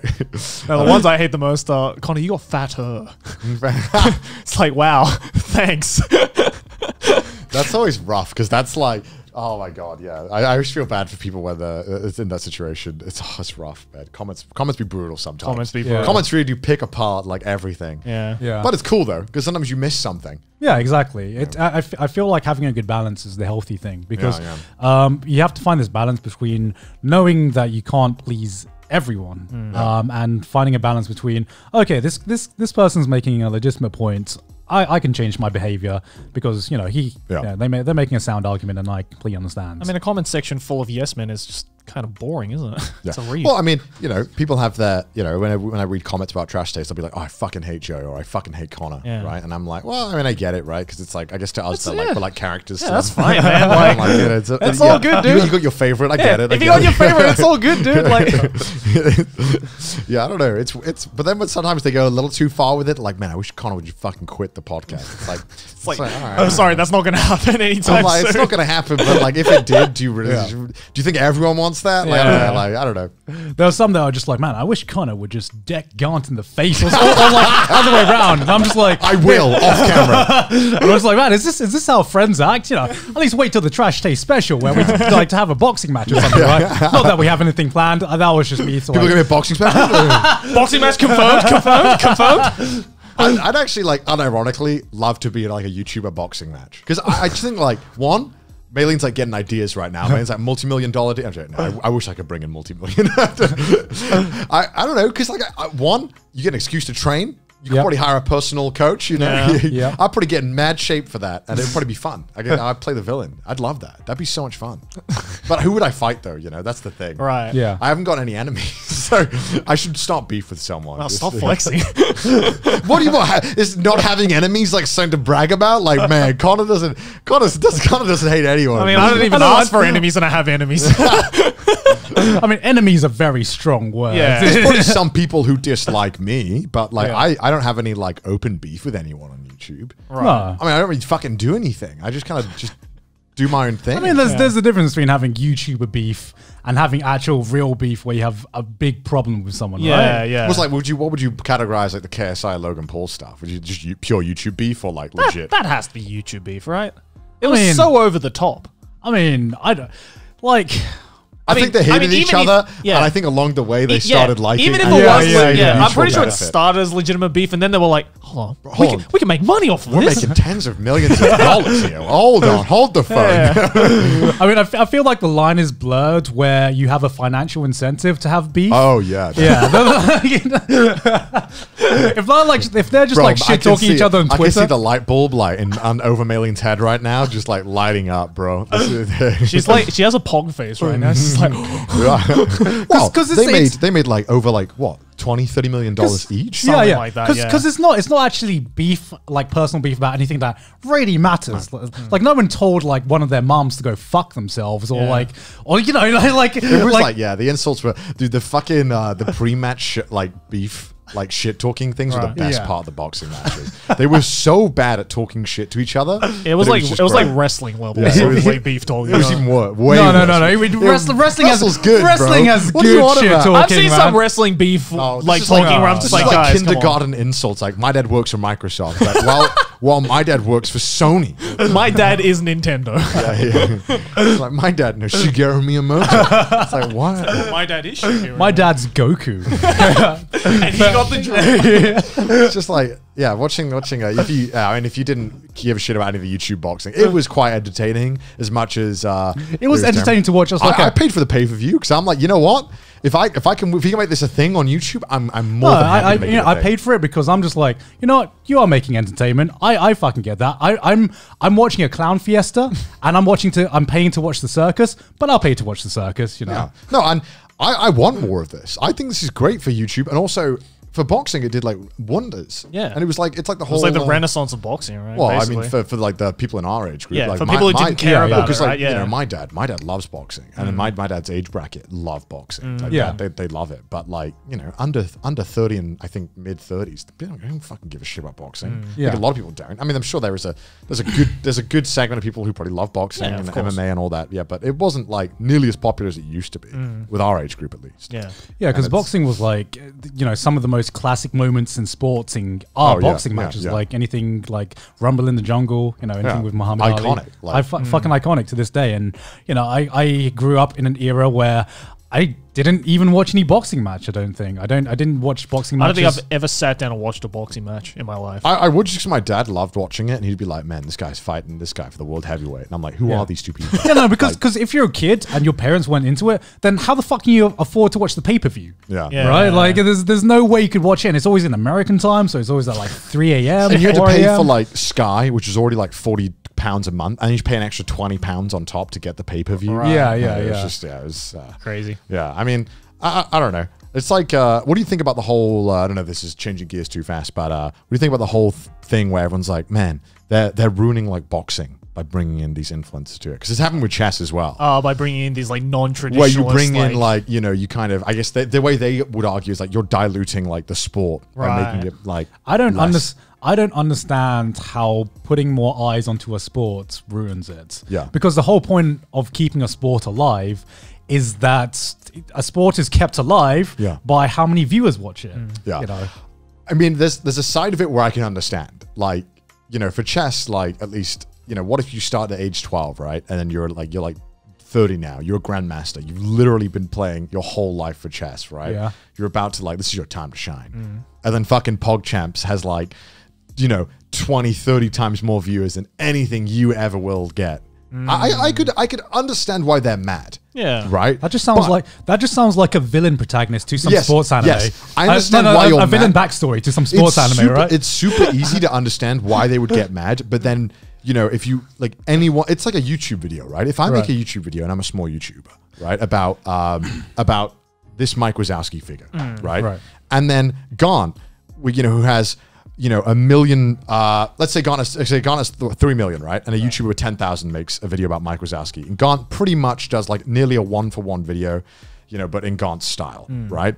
Yes, that guy will be angry. He's like, Gaunt just made my video, but to a bigger audience. He's going to get all the views. What you're not seeing is a huge kick that you're going to get a bunch of trickle-down views. Yeah, of course. And that's what's going to happen with all this stuff is that, you're not going to see the immediate results of, getting the trickle-down effect from all these massive events with, like, normies, if you will. Right, but I think the problem is that most of these, like, quote-unquote purists don't see it as a trickle-down effect. They just see it as... They see it as, like, sloppy seconds, right? Well, yeah, they see it as, like, you're ruining the sanctity of my sport. It's like, I wanted all the eyes to come to me first. Yeah. But, it's, again, more eyes, more sponsor money. It's all good. Yeah, I think we talked about this like 2 weeks ago where you have to evolve with the times, right? Yeah. And you have to find a way to garner interest in your sport. It's like keep up or get left behind. Yeah, sports like boxing and chess are lucky that they've had such a good history and a good legacy where that has like kind of carried them a bit in the modern age. Yeah. Where they had like a solid fan base. Yeah. But obviously, if they want to modernize to a point where they want to bring in a bunch of new viewers, you got to mix it up. And chess is having like a massive renaissance now. Yeah. I'm happy for chess. Like chess streamers, the biggest ones are, Hikaru's pulling in like plus 25K, I think, a stream. And a bunch of the other bigger ones are pulling in like over 5K viewers on Twitch. And it's not like, nuts. Just because you like pull in new viewers, I feel like that doesn't like dilute, the history that has already been built up, right? Like people are still going to look back to like the greats of the times, once they get into it. There's still the greats going on right now. It's just people just don't like that they're not the ones that are solely being talked about. Right. Yeah, I think one of the big things is that I don't know, I might be talking out my ass, but it seems like a lot of the younger generations there's less of a focus on sports and more people are like getting into like video games and stuff like that. Like we literally talked about how my nephew got bullied because he wanted to play sports, but everyone was playing Fortnite. Whereas when I was growing up, it was the other way around. Yeah, it was the other way around. The cool kids were playing sport, and that's why sports had so many eyes on it. And now I think because less kids might be interested in sports, you have to find a new way to appeal to a younger audience. Otherwise, they're just not going to give a shit at the end of the day. This is going to sound weird, but I think that video games are now more accessible than sports. Yeah, and I think that's why they're doing better. Like, if you want to play a game of rugby or football, you need what, like at least 5 aside. You need a lot of people to get that done. You got to go and a lot of space. Yeah, a lot of space, right? Like anyone can play a video game on their smartphone or whatever. Anyone can download chess. Anyone can play Madden. Yeah, like it's like, a lot of the sports. Like I love swimming, but like finding a swimming pool in Japan is so hard. Yeah, without paying out the arse, right? Yeah, and there's not one anywhere near us. And like I don't fucking know where to go. And like there's like gyms that have them, but you have to pay like $150 a month to access them. Yeah, right? Most sports that I liked as a kid, I realized how lucky I was that there was like in the UK you have so many sports centers all around where you can do this. But now I'm like, fuck, it's so hard to do the sports that I want to do and get into it. Yeah, I want to get back into sports and get like a newer generation into them because it's like, I'm not being funny. How are you going to convince a kid to go, play golf when he can play Mario Golf? It's so accessible, so easy. And the problem is golf looks so boring. I'm sorry, but golf, like I cannot. There are some sports where I'm just like, I do not understand how people can watch this and be entertained because I've played golf before because I used to like live kind of near a driving range and it's just so I had a period where I just really enjoyed playing golf. It was really satisfying to like smack the ball. Wasn't rich enough to afford my own golf club, so another barrier to entry. Yeah, exactly. That's another barrier to entry, but it's really fun to play golf. My God, it's so boring to watch. I cannot watch a golf game. I'm sure the people who are watching this who love watching golf, and I'm sorry to disappoint you. I'm sorry. But there's so many sports like that though. Like I used to play tennis like a lot. Tennis but I cannot sit down and watch a tennis match. Ooh, I don't know. I can. Some games are so good, but they are long. They are long. They are. But I find it just so weird and interesting how like I myself love playing the sport, and yet I can't bear to sit down and watch the sport. Yeah. Like, you'd think if someone played the sport, they would be just as interested to watch it as well, right? Because they're already doing it. Because there's like the inverse is also true as well, where I might like have no interest in playing the sport, but I love watching it. Oh yeah, but like that's more common, I feel. Yeah, like me with League. Is that a sport? Ooh.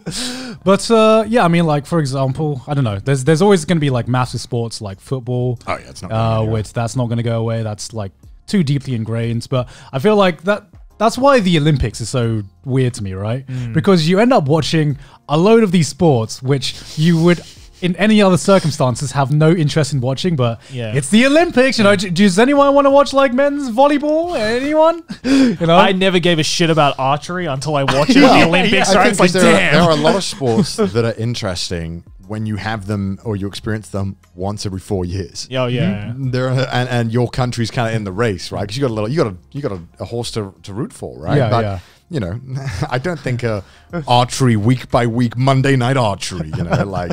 You know, you got to build storylines. You got to build up. The Olympics definitely opened my eyes to like some sports being really like handball. fun. I never fucking saw handball. Oh my god, before. curling And curling as well. I fucking love watching curling. Curling's fun to watch. I never thought I'd be into it, but I was like, you know what? This is hype as fuck. I don't know why. Curling is like a Mario Party game that actually got turned into a real sport. It's like a mini game, but like every round is curling. Literally, like by accident, they're like, let's just fucking make it real. Yeah. That's one sport I really want to play, like try out. Is there like a sport that you've never done that you want to try? Speed ice skating. It looks so cool. The racing. There was that seems so dangerous. I thought about that because there was someone who watches Trash Taste reached out to me on Twitter, and I was like, because they were verified and they had like 1,000 followers. And I'm like, what the fuck?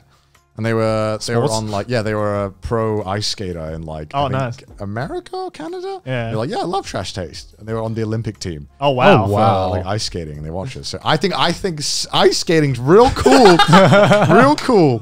Teach me. No, I love ice skating. I'd love to like go fast and do it, but I mean that's too dangerous. Yeah, it's dangerous as fuck. I'll slam my face. I'd have to like get past that mental barrier of just like you know when you reach a certain speed and. Especially if you're not used to it, you have to get past that barrier of just like, I'm going a bit too fast now. If I fall, it's really going to hurt. I want, you know what Olympic sport I want to exist, but will never exist is like, you know, when you go to like round one here and you get the Zorb balls around you? Right. It's like football where you're wearing like the balls where you can just run into each other. That'd be such a fun Olympic sport.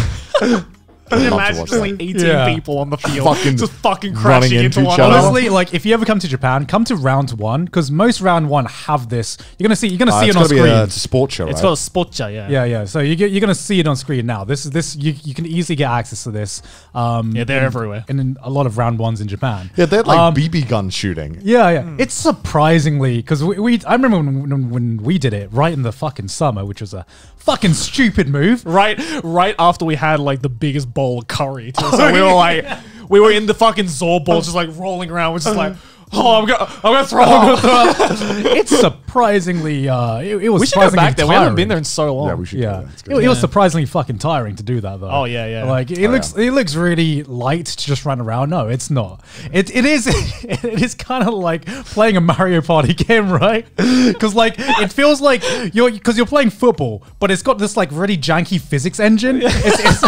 It's like trying to drive a car in like Cyberpunk or something like that. A custom game mode. It's like big head modes where you're just fucking top heavy. It's literally Gang Beast controls. Yeah, fun as fuck. I love that to be a sport. Are you guys going to go watch any of the Olympic sports if it happens? Well, how the fuck do I apply? No, supposedly now that like, I think it's been confirmed that they're not going to bring any foreigners in, right? So, but you can go see it at the stadium, which means there's going to be way more available seats for the actual Olympics. I kind of want to do it just because like... Do you know how to get tickets? I'm going to look into it. I have no idea. Because like, if I can find it out, then I'd want to go just to say I've been, right? The only time I've ever seen tickets available, the only way you could win it was by buying something from Panasonic and you get entered into a lottery.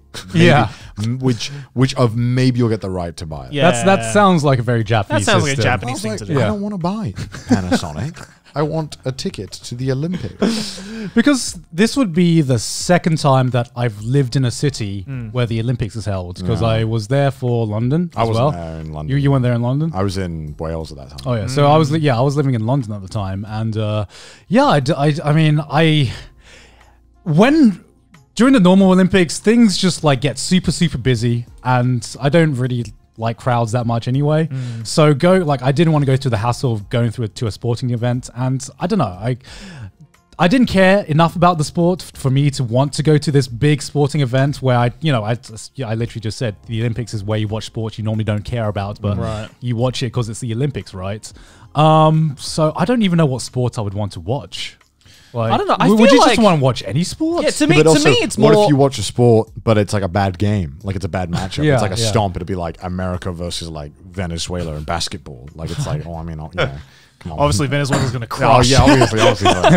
No, I feel like, I don't know, with those kinds of stuff, I feel it's just, you go to just enjoy the atmosphere, you know?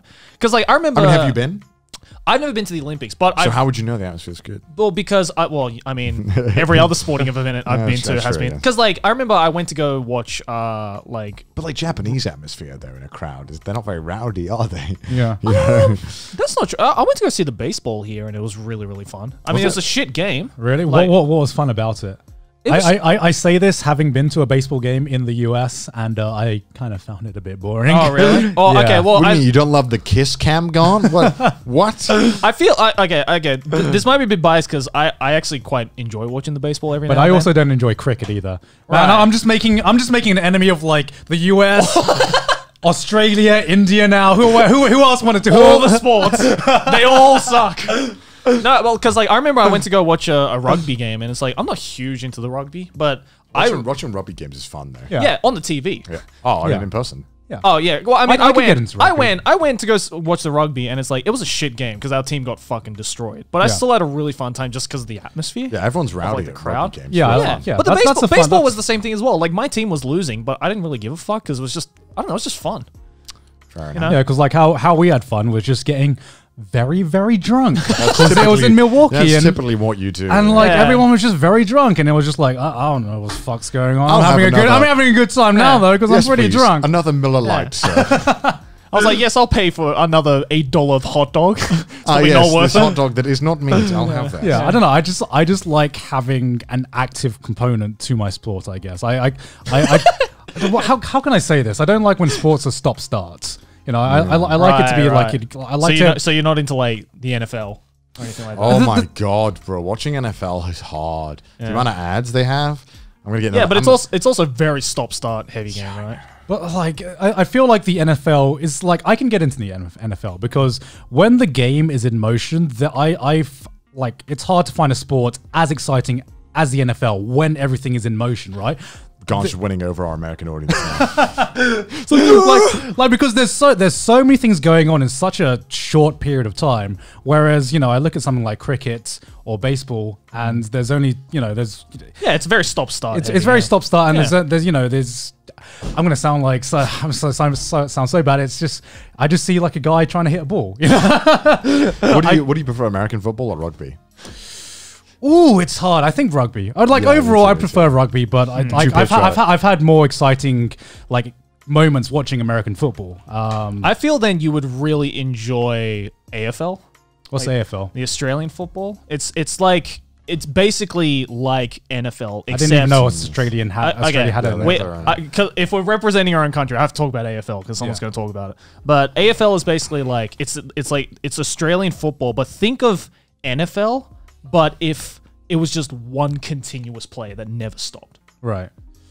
Okay, that sounds pretty fun. And it's like twice the field size as well. Sounds exhausting. It is fucking exhausting. AFL players are legitimate athletes. Like how do they do that in Australian as opposed to like every other sport? Yeah. No, I think I saw something which is like in an average AFL game, a player can run upwards of like 20 kilometers. And it's a 2-hour game. Fuck. Yeah. Oh my God. And it's split, but they split it. I bet they made that game that long on how long Australians need to drink. Yeah, probably. Pretty much. Yeah. That's why add another hour. Yeah, that's why AFL games are the best to watch at home. Just like 2 hours of drinking. Fuck it. 30-minute recess. It's perfect. Yeah. No, but I think you'd really like if you don't like the start-stop aspect of NFL. I think you'd really like it. Because I do like a lot of sports where like there's a lot of things in motion.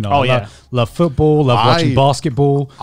When I went to Canada, I loved watching the hockey. I think I could really get into hockey. Hockey was fucking fun. Yeah, hockey's really fun to watch. So fast paced.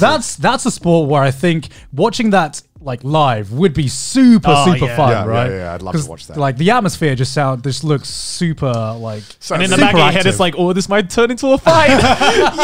Exactly right. Sadly, I've never lived anywhere where it's like a popular sport. Yeah, so sad because I want to, but like every time when I went to Canada, it was like literally like I was just watching it all the time. Yeah, so fun. That's really fun. I want to go and watch one next time I go to Canada or America. But yeah, I said something nice about America for once. I got an angry email that was like they were like. The subject was, please educate yourself on America. Okay. And it was saying like, you talk about America all the time, but you always get everything wrong and our culture totally incorrect. I should find it. I think I deleted it though, because I was like, shut the fuck up. I don't. What about like the sumo? Sumo, ooh, because I really want to go watch the sumo. I think that would be fun to watch. Yeah. I don't watch enough sumo to have an opinion, or haven't tried to watch enough sumo to have an opinion about it. Did you know someone in my Twitch chat notified me that there's a Twitch channel that streams the sumo? Really? Yeah, with English commentary. Oh my god! So like every now and then when it's on, I just kind of flick it on, leave it in the background while I'm working because I'm just like, fuck, like don't even have to turn my TV on. It's on Twitch. It's fucking great. Have you ever like gotten into a sport or something because of a show you watched or an anime or something like that? Because like the only reason I gave the NFL a chance was because of fucking Eye Shield, and I sound like such a weeb for saying this that I'm just like, okay, I'm gonna give the NFL a chance. Mine's even worse. I got into tennis because of Prince of Tennis. That's Dead ass. Hey, I got into like cycling from Yomushi Pad. Did you actually? Yeah, dude, it's fucking hype. Okay, I found the email. All right. Hey Connor, love the podcast, but if you could do me and the rest of American fans a favor, could you please stop throwing misconceptions around about us? Maybe educate yourself a little bit on how we do things here instead of believing the typical stereotypes. It's almost every podcast now you say something about America that's completely false, or only applies to 1% of us, and it's just annoying. Like what? I don't know. I wish they gave examples so I could be like, oh, okay, that's fair enough. Yeah, so you can. Are we wrong about things most of the time, Maylene? A lot of it's right. A lot of it's right, apparently. Well, here's the problem with America, right? wait. Go on. Okay. Go on. Okay, well, there's many problems, but okay. So, right? Something that applies to one state does not apply to another state, because America is fucking huge. It's so varied, right? Like, Maylene, do you not think of like, you feel very different to the other states, right? Like, you don't feel like you have anything in common with people from like Florida, right? Yeah. So like someone from, like, I can relate to someone from any part of the UK and I can understand everything. Yeah. Like I understand how you live. Like, everything's the same. But for like someone in like California, right, you can't possibly relate completely to someone from like Minnesota. No. Like it's a totally different culture, totally different vibe. It's shut up, Maylene. Like there's so many, because it's so vast. There's so many different like microcultures and everything. Like, yeah, like definitely like whenever I go visit Sydney's family in Milwaukee and Wisconsin, it's like there's definitely a Midwestern culture that's Well, from traveling the US, you realize like how different they all view each other as like Americans. Yeah, it's completely different. It's really interesting. Yeah. So fuck you. I'm kidding. He did say he was a big fan of the podcast though. Sorry. Yeah. Have you guys seen any like obscure sport that you like that you only know about because it's been recommended on YouTube or something? But then like it actually looks pretty fucking hype. What was there was one, I forgot what it was, but I think it's like an Indian sport or a Southeast Asian sport where it's volleyball, but you kick the ball. What the fuck is it called? Wait, what? I've seen this sport. Sepatakuro, that's it, yeah. Sepatakuro, it's literally just, think of volleyball, but like, you know how with volleyball you pass it with your hands? Yeah. But instead of your hands, you kick it? It's not just football, tennis. Kind of? Don't say that, Gon. Every Sepatakuro like player is like, how dare you? How dare you ruin the sanctity of our sport?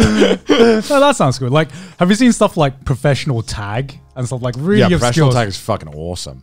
Like Vox did a video about how it came to be as well. How did they come to be? Just a guy who was like really obsessed with the idea of making like tag courses. Just kept like building them, and people were like, "Yeah, this is pretty fun actually." You know what's one obscure sport I really enjoy watching? Ultimate Frisbee. Yeah, ultimate. Yeah, that's a really fun. That's really fun. Well, in the US, I think it's quite popular because like Marcus Brownlee, right, plays it. And oh, really? Yeah, he plays it. Is it an Olympic sport? It's not, is it? No. Okay. It's not an Olympic sport. He mentions it quite a lot though in his videos, and he shared videos of him playing it. Yeah, it's pretty cool. I guess outside of America, it's not really like a thing. I mean, I remember we played it for like sports once for school, and it was really fun. Yeah, I mean, we played it in school as well, so it was definitely a thing, but it was more seen of just as just. It sounds like the most college sport ever. Yeah, you know what I mean? Like, Ivy League pastime. I have the luxury of being able to play ultimate frisbee. Ultimate frisbee. Yes, it's the ultimate. It's the ultimate that like. Yeah, why ultimate? Why we don't have ultimate football. Yeah. Maybe we do. What if they called it like epic frisbee? I'd be playing it right now. Yeah. Would you like to join our epic frisbee team? That's the kind of sports you'd think you'd see on Twitch or something, right? Epic frisbee. I can see Ultimate Frisbee on Twitch. Why not? That'd be fucking awesome. Like POV. Like POV. You're a frisbee. POV, you're an ultimate frisbee. Yeah, I mean, I feel like Twitch would be the perfect platform for a lot of these more obscure sports, like professional arm wrestling as well. Have you seen that? Yeah. That's like the most dude bro sport I've ever seen, right? It's like the slapping. Slapping, as well. yeah. Slapping, which Moist Critical love to commentate on. Like what I love about watching professional arm wrestling is that like they're egging each other on to do better, right? It's almost like a gym session where it's like, you got this, bro. No, you got this, bro. Ah. Actually, you know what the best one is? I've decided this is the best one. The best sport you've seen on the internet 3 times, forget about, but remember is badass. Yeah. It's the like sumo, but with the like robot wars. Oh yeah, the robots, like sumo. It's a sumo ring with like where they have like mini robots and they have to push each other out. And it's from where the Omae Shinderu. Oh, like that really popular edit where like it's such a good video. Play a GIF, Miranda.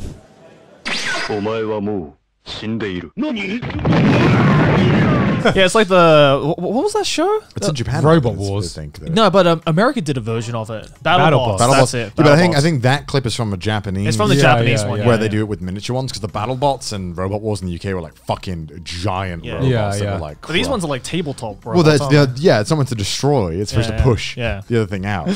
And it's really cool. It's really fucking cool. There's nothing getting destroyed. I am not interested. My man monkey brain not happy. No destruction. I mean, I kind of miss Robot Wars. I don't know when it got cancelled. Is it still a thing? It's probably not still a thing. I don't think it's still a thing anymore. anymore. I don't think BattleBots is either still a thing either. Maylene, check that up. Yeah, it's one of the few things we had growing up that made engineering look cool. Right, because it's really hard to make engineering look cool, right? But you see these like mechanics. That would be like a really cool way to teach engineering, coding, and like an all-in-one thing, right? Yeah. Get them to make just a little thing fucking move around a little bit. Like, why not teach them? The one thing I loved about BattleBots though was just the fluctuation between like the different people who clearly had completely different skills in engineering. Like one robot was like, this robot is an automated arm that can, grab and pick up robots. And then there's another dude's like, the challenger comes in. It's like, I attach 60 knives onto this boy. And the only function it can do is go forwards and backwards. Let's go. It's a chainsaw on wheels. Yeah. That's literally it. Like, it's so funny. And you see like some like piddly robots that had like the most depressing flipper of all time. Couldn't even flip my grandma. And then it goes up against like fucking Hypno Disc or something and just gets absolutely destroyed. Just, like, half of them like don't even move like in practice. So it's just it's just the door stopper on wheels. And then like I don't know if BattleBots had this, but the UK one had this where like the showrunners had their own like OPS robots that would just like when nothing was happening. They'd be like, send out Charles or something. Send out Sir Killalot. Yeah, and then like this just fucking massive, clearly like absolutely god tier engineering like robot created by NASA. Yeah, just started like gorilla smashing them around, and it's like, oh, that's kind of anticlimactic. Apparently, BattleBots was supposed to come back in 2020, but it's postponed. Oh wow! Oh, okay. So BattleBots coming back. Definitely. BattleBots coming back. Wait, when did BattleBots end? So wow, 2000s at end. It's coming back soon. Do you remember, I'm just getting reminded of all like these old television shows I used to watch as a kid. Now, do you remember Gladiators? Was that part of? That's very old. That's very. That's like 90s. That sounds really familiar. What is that? It's basically like very much inspired like the whole like kind of sporty-esque, like really intense physical sports. Yeah, it was kind of like instead of like what are like the shows that like Fall Guys and stuff is based around? Wipeout. So instead of like going against an obstacle course, you'd have an obstacle course, but then you'd be competing against a gladiator, which was like this kind of like really fit, muscular person, there would be this competitive element where you'd have to beat this person like on this obstacle course, something like that. Or you'd have to just like literally fight them. Yeah, that's the final hurdle. Basically, you get to the end, he's just standing there. I mean, the best way I can describe it, it's basically something very. It's like Wipeouts with wrestling, basically. Wait. So it's like real time, like you're fighting, like or not fighting, but like competing with the gladiators. So there's like one. I think there was one event in it where like you both had like those like long poles with like cushions on the end, and you fucking have to smack each other off. Basically, just basically just like giant cotton buds. Yeah, right? I try remember to push each other off the platform. Yeah, I remember that. I know that show is old because in like I think when I was watching that like very early 2000s, everyone was wearing like latex and spandex, and I'm like, oh yeah, I'm pretty sure all that's just taken from Takeshi's Castle, right? Yeah, what was the other one? The Japanese one was called like I think it's called like Ultimate Banzuke or something. Oh, yeah. Never heard of that one. You heard of this one? Yeah, I think so. Where like literally they would do. So this show is so fun. You should watch clips on YouTube. It's really fucking cool. So what they would do is that they would have like someone, either they would be a generic thing or they'd have an expert. So they bring on like 10 expert pogo people, and they would build like a fucking impossible pogo obstacle course. Right. And they would have to do it. And like the shit they would do is insane. Yeah. And it wasn't just general people. It was like, no, they get professionals. And there'd be people who like, they'd have to be, they'd bring people who are professionals at like handstands. Yeah. And they'd have to do a whole course handstand walking around, like going upstairs, going on wobbly Yeah, log. I've definitely seen like, that. It's really fucking cool. You should watch this. Just type it in. I think I'll have to Ultimate Banzuke, right? I think it's called something like that. Yeah, I remember that. And like the stuff they'd have to do was crazy. Like they had that, you know, that Mario Party game where you have to like, there's like 7 things stacked and you have to like have a hammer and hit it from the bottom. Yeah. They had a game where 2 people had to do that and they had to like get it. They had to hit them all out. Right. But obviously, when you hit it, it would like tip the thing over. Yeah, it was really cool. That's based off like a traditional Japanese like toy. Yeah, like, yeah. It's really cool. What's like the best concept of a like reality TV program that you've seen? Like physical like game show challenge. Anything. I like Ninja Warrior. You like the original, Warrior? The Japanese original Sasuke. One? Yeah, that's really good. Yeah. There was this really old reality TV show that Channel 4 made. I can't remember the name because it was like a one-off series, right? But I always remember it because I thought the concept was genius. Because what they did is this was way back when Big Brother was like a massive thing. But the twist was they took these group of people, right? That weren't exactly the brightest bunch of people, but you know, wanted to be on a reality TV show, and they basically convinced them that they were going to go to space. Right? Oh, I think I remember this. So what happens is they literally like take them astronaut training, right? And make them go through all the training, but also feed them like a bit of fake information, right? Because they had this real mock spaceship, and they taught them that, you know, we are using new technology where it doesn't require rockets. It's kind of like an airplane where it like slowly circles up to the Earth's atmosphere. And these guys would believe it, right? And they thought they were like being trained in Russia. Wait, what was the name of the show? I can't remember. I'm gonna have to look it up because it was a genius show. And at any point, if like at any point one of them could have found out, right? Because the producers said, you know, you're going to be trained in Russia. It's not going to be in England. And what happened is they just took them on a plane and just like circled round and just landed in like a abandoned airfield in Surrey or something like that. So they were just like in the middle of England, thinking they were going to space. And they actually took some of these people and just have you ever been on like one of those fake roller coaster rides? Where it's like it's kind of like the 4D ones. Yeah, like the 4D ones where you know you just kind of like have this spaceship that just kind of tilts. It's called Space Cadets. And yeah, it aired in 2005 on Channel 4. Damn. Yeah. And Channel 4 normally does all the really bizarre, really unique game shows. Right, in the yeah. UK. Right. If you got like if you got some time you want to kill, that's honestly, it was such a good concept, and it was a one-off as well, one-off season. It was just hilarious. It was fucking hilarious. Highly recommend it. Yeah, the first thing that comes up when you Google it is like controversies. Yeah, it must have been quite controversial. I guess so. But I want to watch that now. Yeah, That sounds awesome. That sounds really funny. Yeah, there's like the UK has some really unique game shows. Like Yeah, what was that Hunted one? Yeah, the Hunted one, right? Hunted one was cool. What was that? Basically, there was a game show in the UK.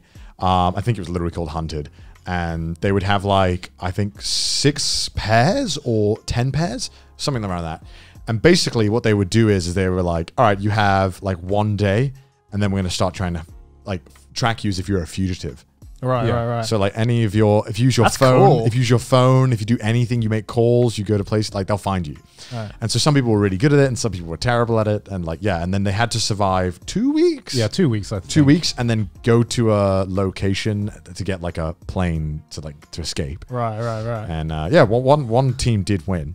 That sounds really fun. It was really cool. It was really popular the first season, and the second season I think was a bit shitter. Yeah. And it didn't do so well. Yeah. But the first season was I feel that's a huge. concept like at first that would be like, wow, that's cool. But then I feel it would get old quite fast. Yeah, because there's Yeah. so much. There's only so much you can do once you know the Yeah. formula and once you know the secrets. Like just something like the logistics behind that must have been like crazy. Yeah. Like I wonder how much of that was faked though as well, because you surely can't have access to all the like the police force's like capability, right? Because it's just a waste of police time and services, right? That's just a lot of government money being there's thrown a real away. fugitive. Hold on, wait, we got to find the fake one. First. You know what I mean? Like, it's, I wonder. But in a concept, really cool. Yeah. Was that on Channel 4 as well? That was on Channel 4 as well. Channel 4 makes some good like one-off reality. I'm surprised TV I've never shows. heard of any of these. Yeah, Channel 4 makes really good TV shows in general. In the Yeah, in the like UK. some of my favorite are definitely like some of the Derren Brown specials. I don't know how famous Derren Brown is outside of the UK. Right now, I'm probably never not heard of so much. You never heard Darren Brown? Oh my god, some Yeah. of the shit this man did was crazy. Yeah. Oh, so his favorite thing that he's ever done. So Darren Brown is a magician from the UK. He's a magician that He's a basically hypnotist as well. Sorry? Like a hypnotist like as like well. I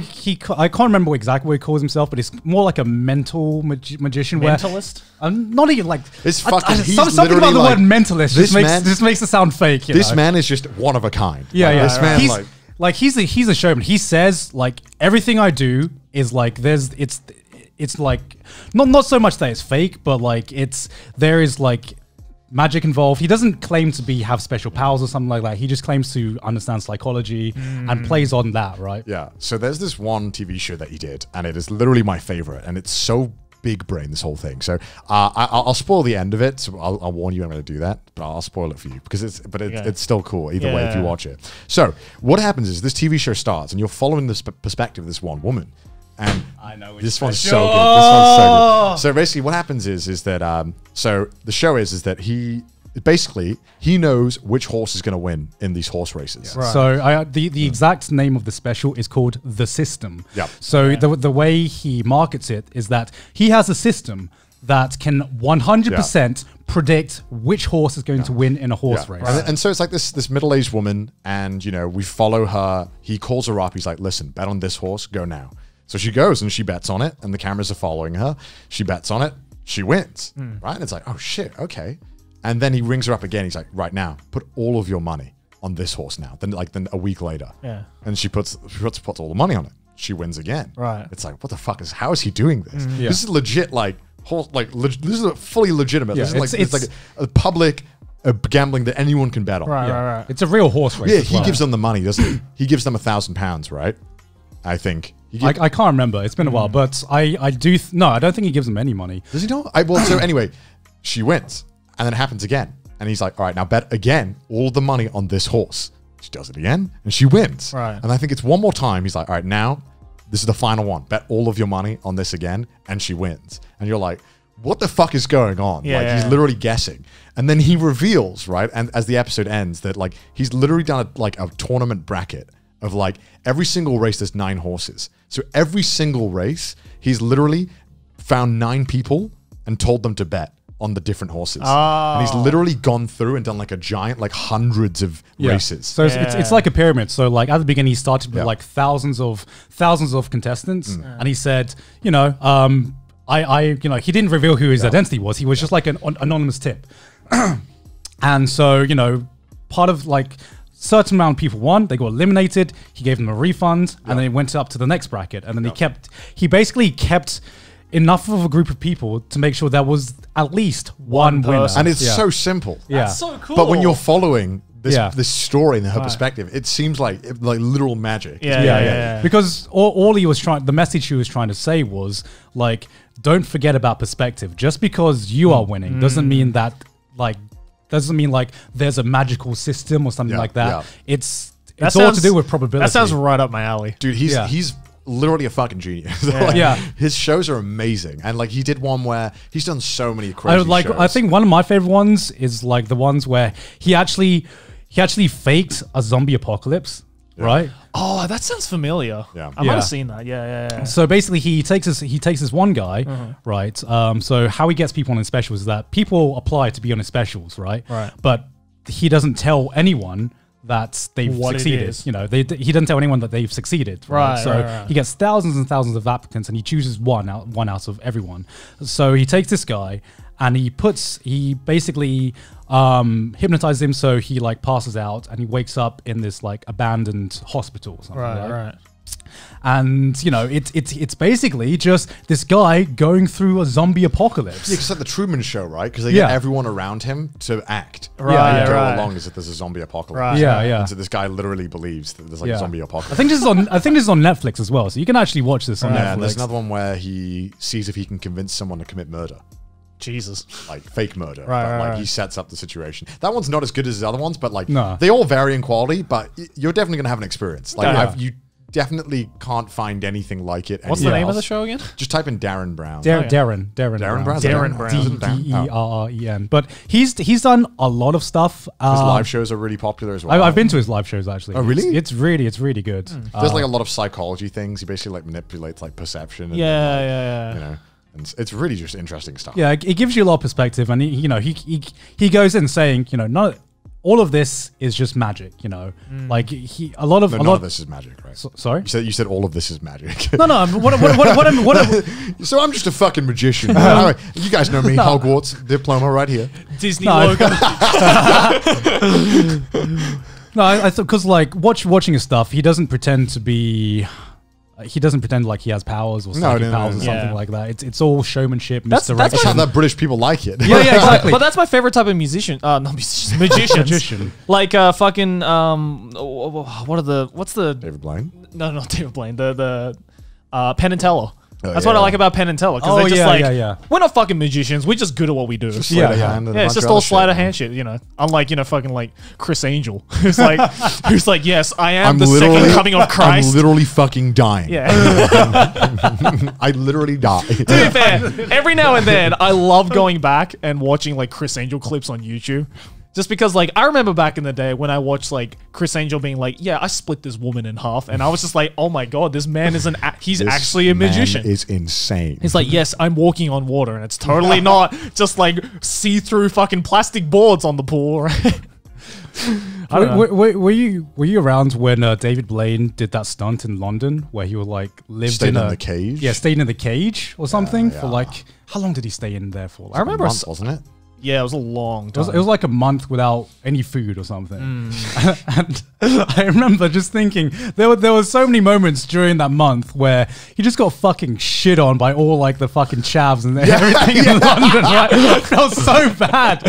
Because like, it was back in the time when, you know, England had this nice prim and proper image to Americans especially, and you just had like these fucking people, like these Londoners who were just chucking paintballs at him and shit like this. I felt so bad. Chavs in London are a different breed, man. Man, just like as well, like when I saw that, he's like staying in there for 30 days. I'm like, why? Why? Like, is the record really worth it? Like, I get it, like the stunt, but like, is this fun? I mean, I guess the fact that we're still talking about it to this day is worth it, right? True. I guess that's the point, right? Like, I just lose a month of my life to get a bit of clout. To be talked about. He's the ultimate clout chaser. I'm kidding. This shit's very impressive. He could probably kill you with magic, for all I know. Kill you. Make a frog come out of my ass. Have you seen shitting out frogs? Have you seen his TED Talk? No. He had a TED Talk like breaking down how he did one of his stunts.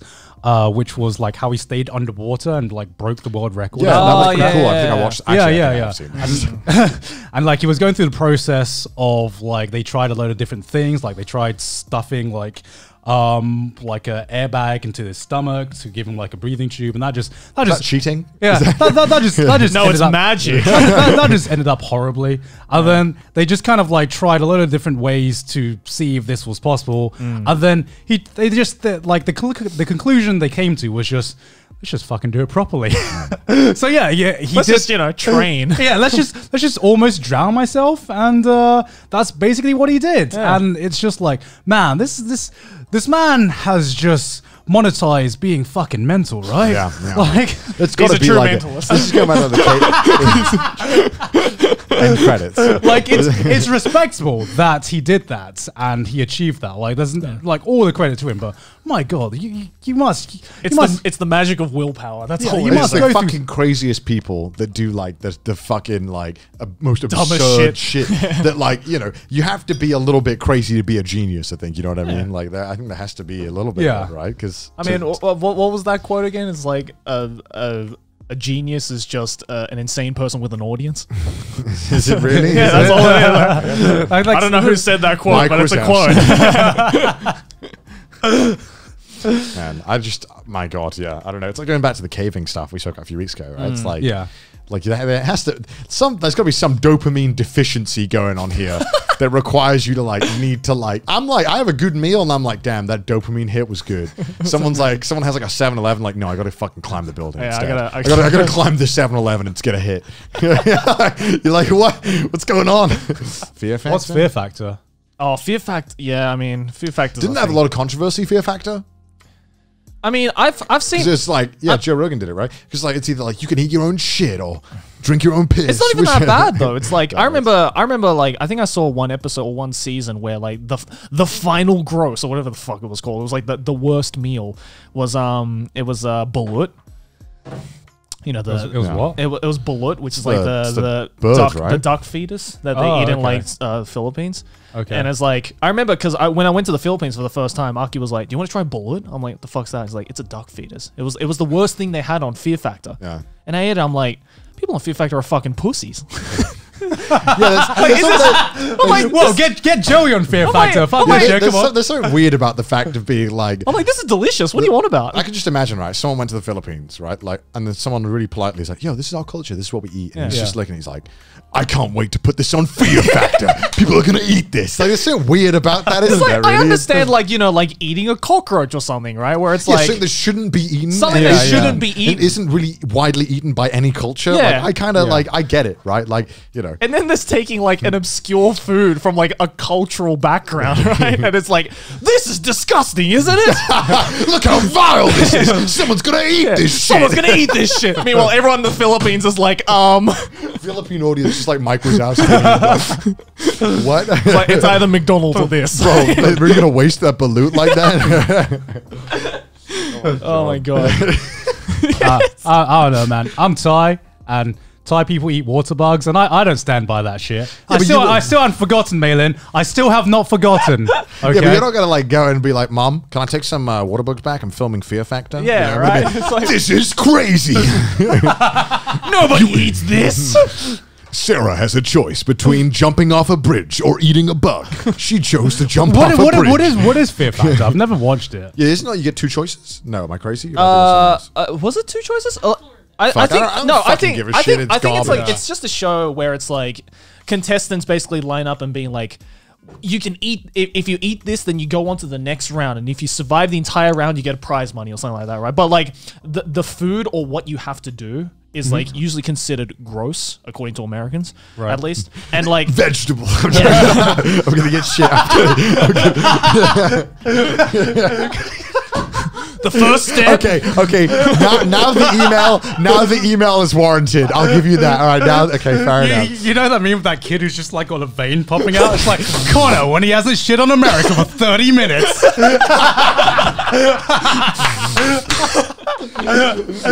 True. Hey, I think it's fair fucking game. You don't see me fucking emailing Americans being like, stop making British memes. I don't say the word H. Shut the fuck up. Be a little bitch and take your shit.